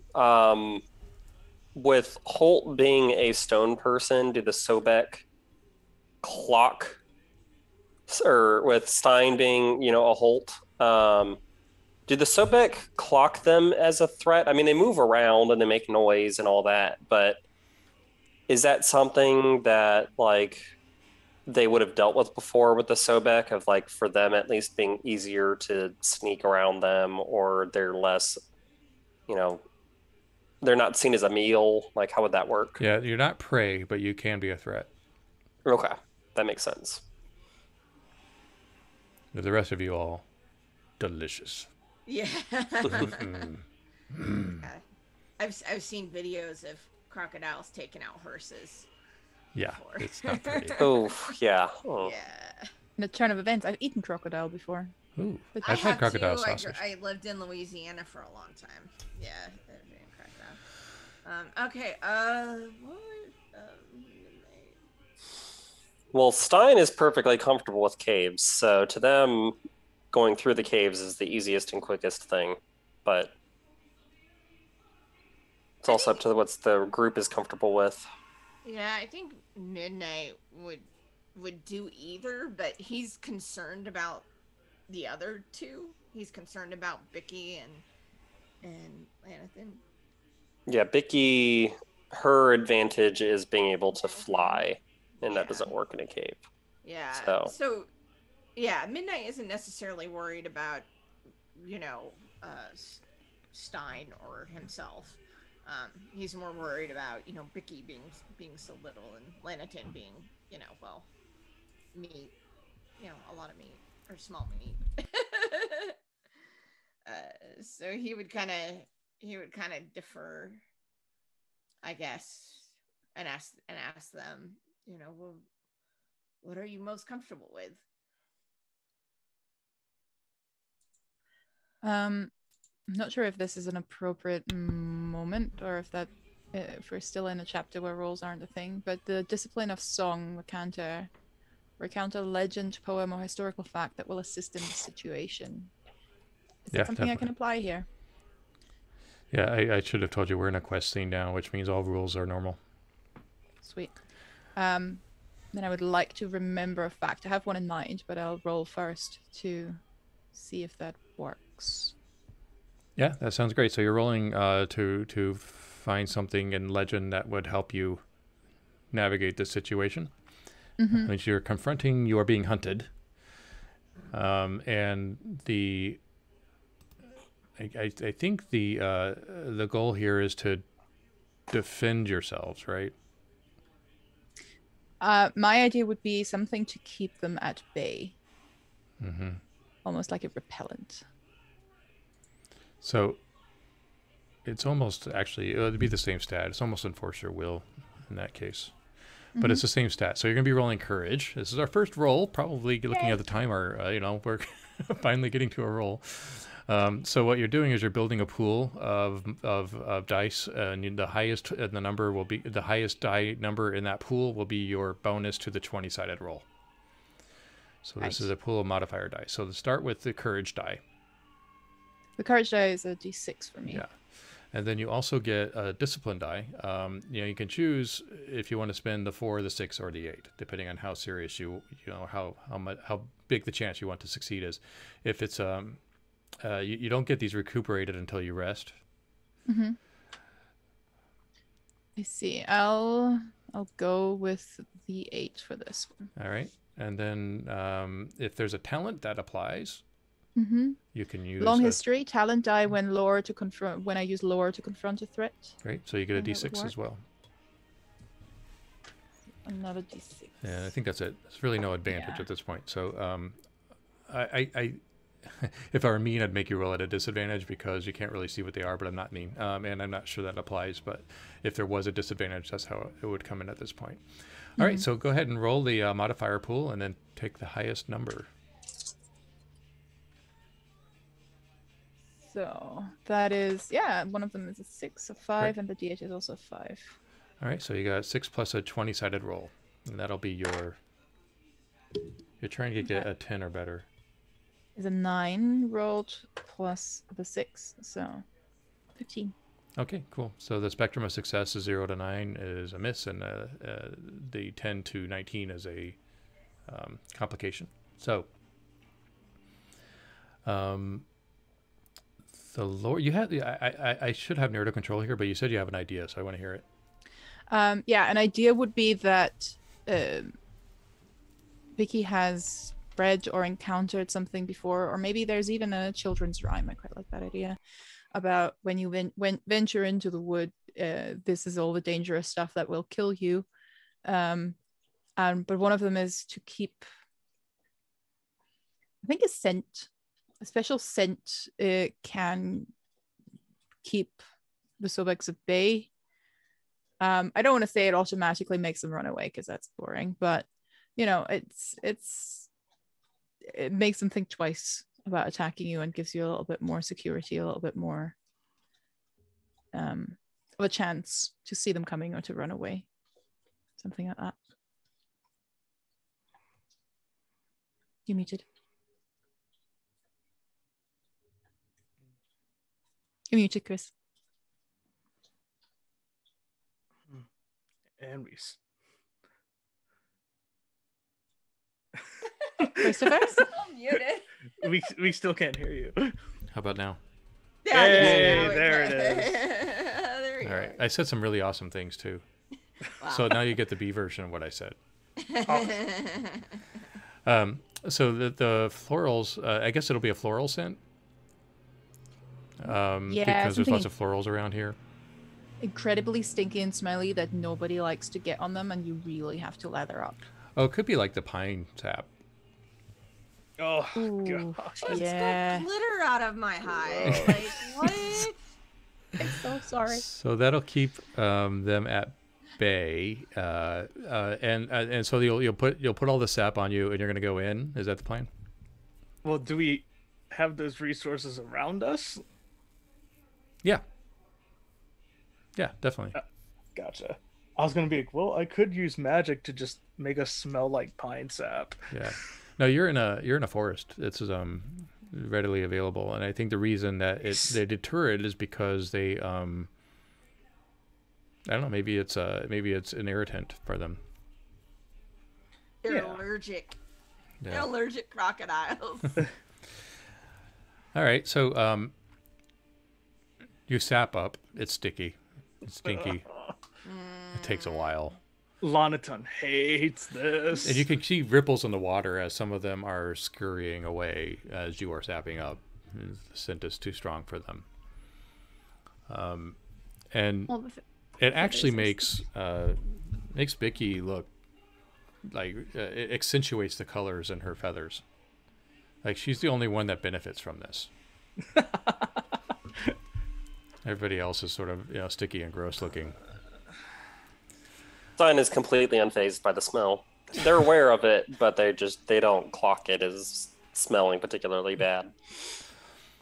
And so you get into the cave, and the cave system is actually kind of lit because a lot of the surface is collapsed throughout.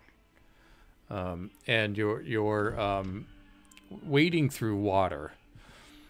The complication from this roll is the fact that you have got to go through a nest of these things. Good. There are probably, the first thing that you find is like, sort of this slimy outcrop of the cave that's just above the water. And there are, you can't even see it because of the darkness and the shadows, but things are like slipping off into the water, and huge things. And as you get in closer, you can see that there are probably a dozen very large crocodilians all around you, and they're just waiting for a moment. The water is getting deeper, and so at some point you've only got a little bit of time before the water starts washing off the scent. Can Stein make like a sort of a stone bridge to keep us out of the deeper parts of the water, or some way to keep us like from really sinking in? Yes. The conflict is that you are in a nest. So at this point, I think you are trying to defend the group, right? To protect them from getting eaten. Yes, like keeping us out of the deeper water. So one, it keeps us from getting washed off, and two, keeps it from where it's harder for them to sneak up on us in the deeper water. All right, so you're going to be rolling virtue. Okay. And then if you can add a discipline. Is there a discipline that describes this? Yes. So I don't know which one would fit, but I have Marchin, know and understand how to get through an environment, or Junta, know and understand how to track, capture, or kill a creature. I think it's Marchin in this case, Okay. because you're working with the environment to get through.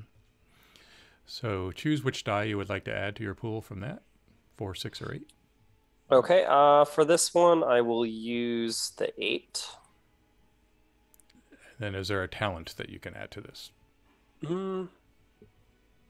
So I do get a talent die when I'm confronting threats in a forest, but we are in a cave. Yeah. So Not quite. yeah, not quite. On the border, but yeah. All right, so Yeah. So you're just rolling the discipline die and the humor die, which is your virtue. Okay, and the heritage ability doesn't add anything to that, What is the ability? because that's what the earth and touch. That's how Stein manipulates earth and stone. Yeah, that's just something you can naturally do, Okay. but it's not going to add anything to the pool unless it explicitly says so. So in this case, I'm rolling 2 d8s. Mhm. All right.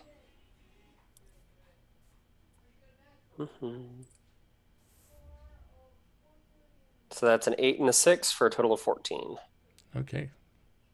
So 8. So you rolled on the 20. Oh, you picked the highest number from the pool and then you add it to a 20-sided die roll. Okay, 20-sided die roll. Yeah. Okay, sorry. I thought it was 2 d8s because I was doing virtue. Yeah. Okay, so that's an 8 and then a 14. So 22. All right. So that's a good success. This also means you can introduce a truth, and you gain a favor. Okay. Another favor. So what that means is you can describe what happens and how it works, and the outcome of the situation. So yeah, I think Stein would have to focus a lot. So probably let, the rest of the party to, keep an eye out for them as they do this. And even though it seems like, so as Stein takes the lead, they notice they start to stop going down deeper into the water, but start going further up until, the water is maybe just like at their ankles or their knees. They're whatever keeps them from getting washed off. Stein's not going to do it all the way because that would take too much focus and time.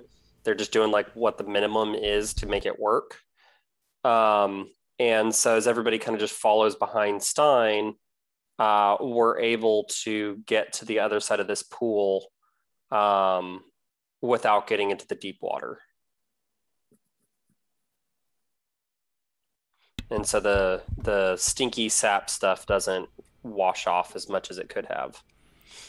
You can hear the lashing in the pool and the growls as you still don't see them because they're keeping hidden, but they are at bay, and they seem to be kind of anxious and angry about it. But they're not gonna come in close. It's just too stinky. So you get across this subterranean lake, and there is just darkness beyond. Now you realize you are in the cave system.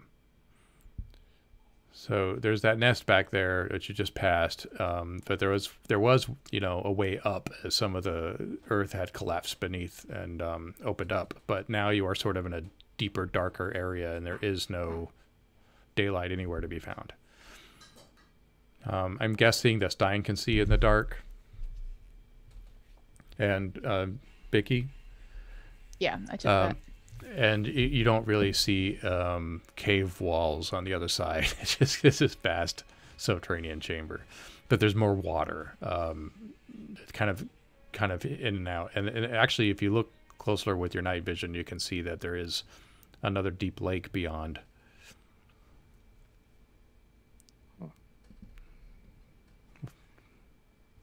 This is a lot bigger than I thought it is. Yeah. It's going to be very easy to get lost in there.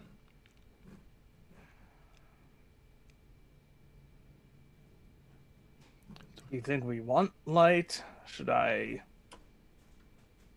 make one? Because I'm not seeing shit right now, if I'm being honest. I mean, it would be helpful if everybody could see. Okay, well. And he'll press it's like a couple different runes that are on the compass that he has, and he will attempt to create a light. I'm not sure if there will be a roll involved with that, or not in this case. That's just something you can do. Okay. So rolls, just so you know, rolls happen when you're trying to affect the fiction. Yeah. Yeah. Basically only when you're trying to affect the fiction drastically. Right. Okay. And you see the crystal that's in the circle in his head sort of starts to give off this basically like torchlight level of light and turns this brighter shade of white. Better. Well, you don't really get a chance to say better or sigh because as soon as the light is up, something is jumping out of the water. Good. I think Stein and Bicky, you saw it first. Like the water sort of parts, and there is this large beast just rising up. The beast is really all teeth. That's all you can see from your point of view. It's probably the size of, well, I don't know. Let's just put dimensions on it. It's like 5 feet of teeth jumping out and is coming at at you as a strike. Now this is probably one of the Sobek, but this one is completely white and colorless. It is also, not that you have a lot of chance to look at it closely, but it's very scarred. It seems to be missing an eye.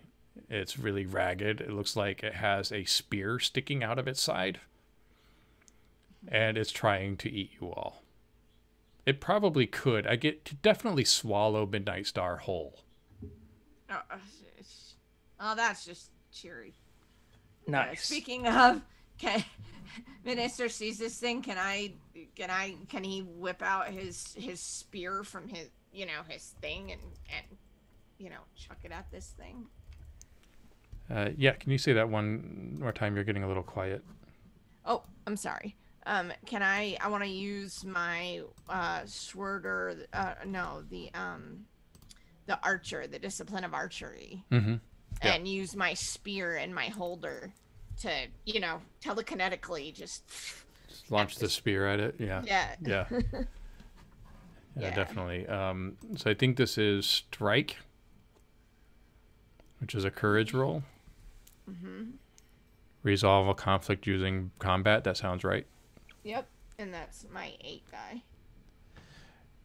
And then your archery discipline. Yeah, and I'm gonna use. I don't know if I want to use one. I'll use my 6 for it. And I do have whenever your understanding of battle strategy and tactics will help my situation, he wants to, place it like where it's going to do the most damage. Through the brain. You put one in the brain, then we're done. Yeah. And we go home. Right. Exactly. Easy. All right. So I roll the D8 and the D6. Yep. And then also your courage. Okay. Whatever die that is.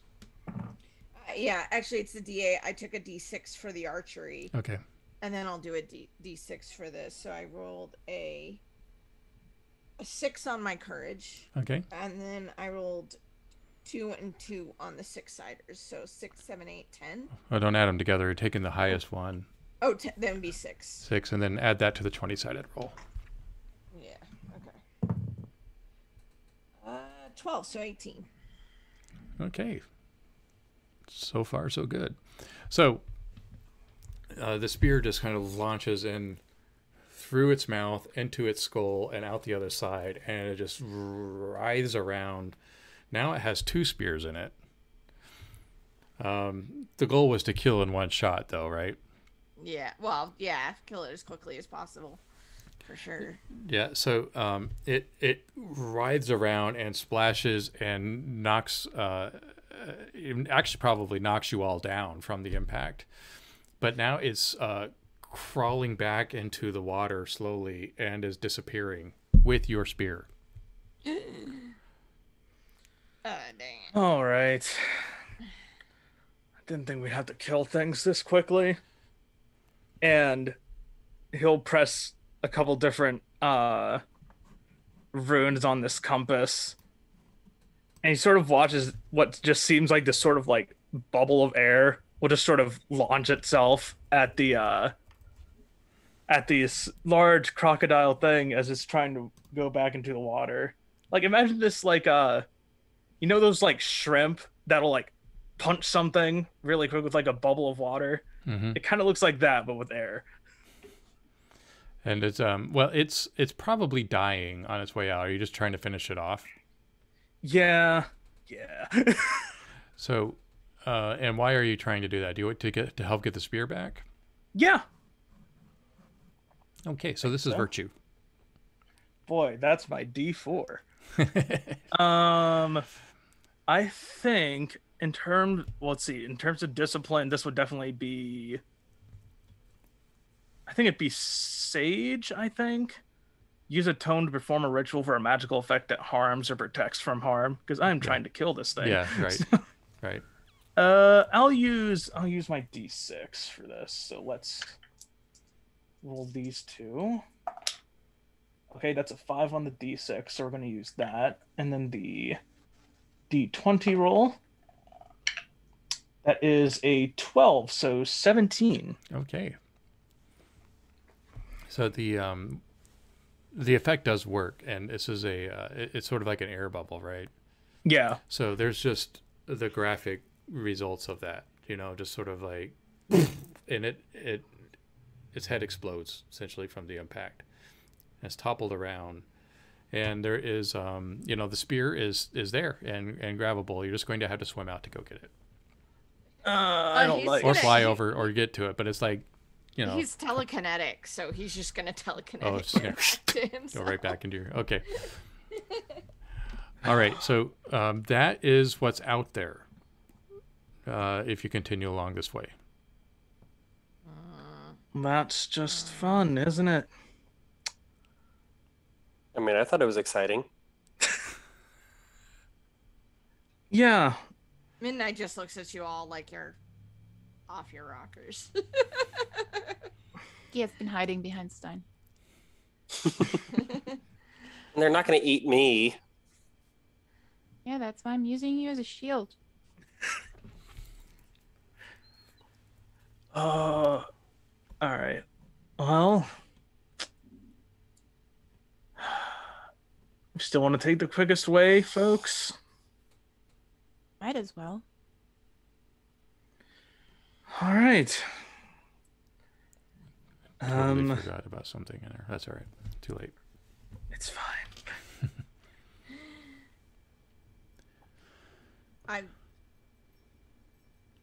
We're here. We might as well keep going. I mean, unless you want to go back through that room that we just came through. No, we'll be fine. Okay, so the heroes are going to pursue the darkness. And our closing shot is the four of you from behind as you're going into the water. The corpse of a Sobek next to you. All right. Well, I think that's probably a good place to stop. I know we had a kind of a weird schedule today. I want to make sure you all have time to go to the next game. All the other stuff. I have another game too with the middle schoolers. Woo! I have another game too. We're doing vampires. Oh yeah. I've got to run D&D tonight. Yay! Yay! I'll be there. Yeah. I'm glad that we got to use the dice a bit, so we can kind of see how that works. Right at the end. Right at the end. So thank you for tuning in. We are planning on coming back, but on Sunday, the week after. Wait, 2 weeks after tomorrow. Yeah. We're in a 2-week cycle. Yep. So those of you that are mothers, happy Mother's Day, at least in the U.S. Those of you that aren't, be sure to wish your mothers happy Mother's Day. And thank you for tuning in. I'm going to turn off the stream now, and we will see you next time. Ooh, bye-bye.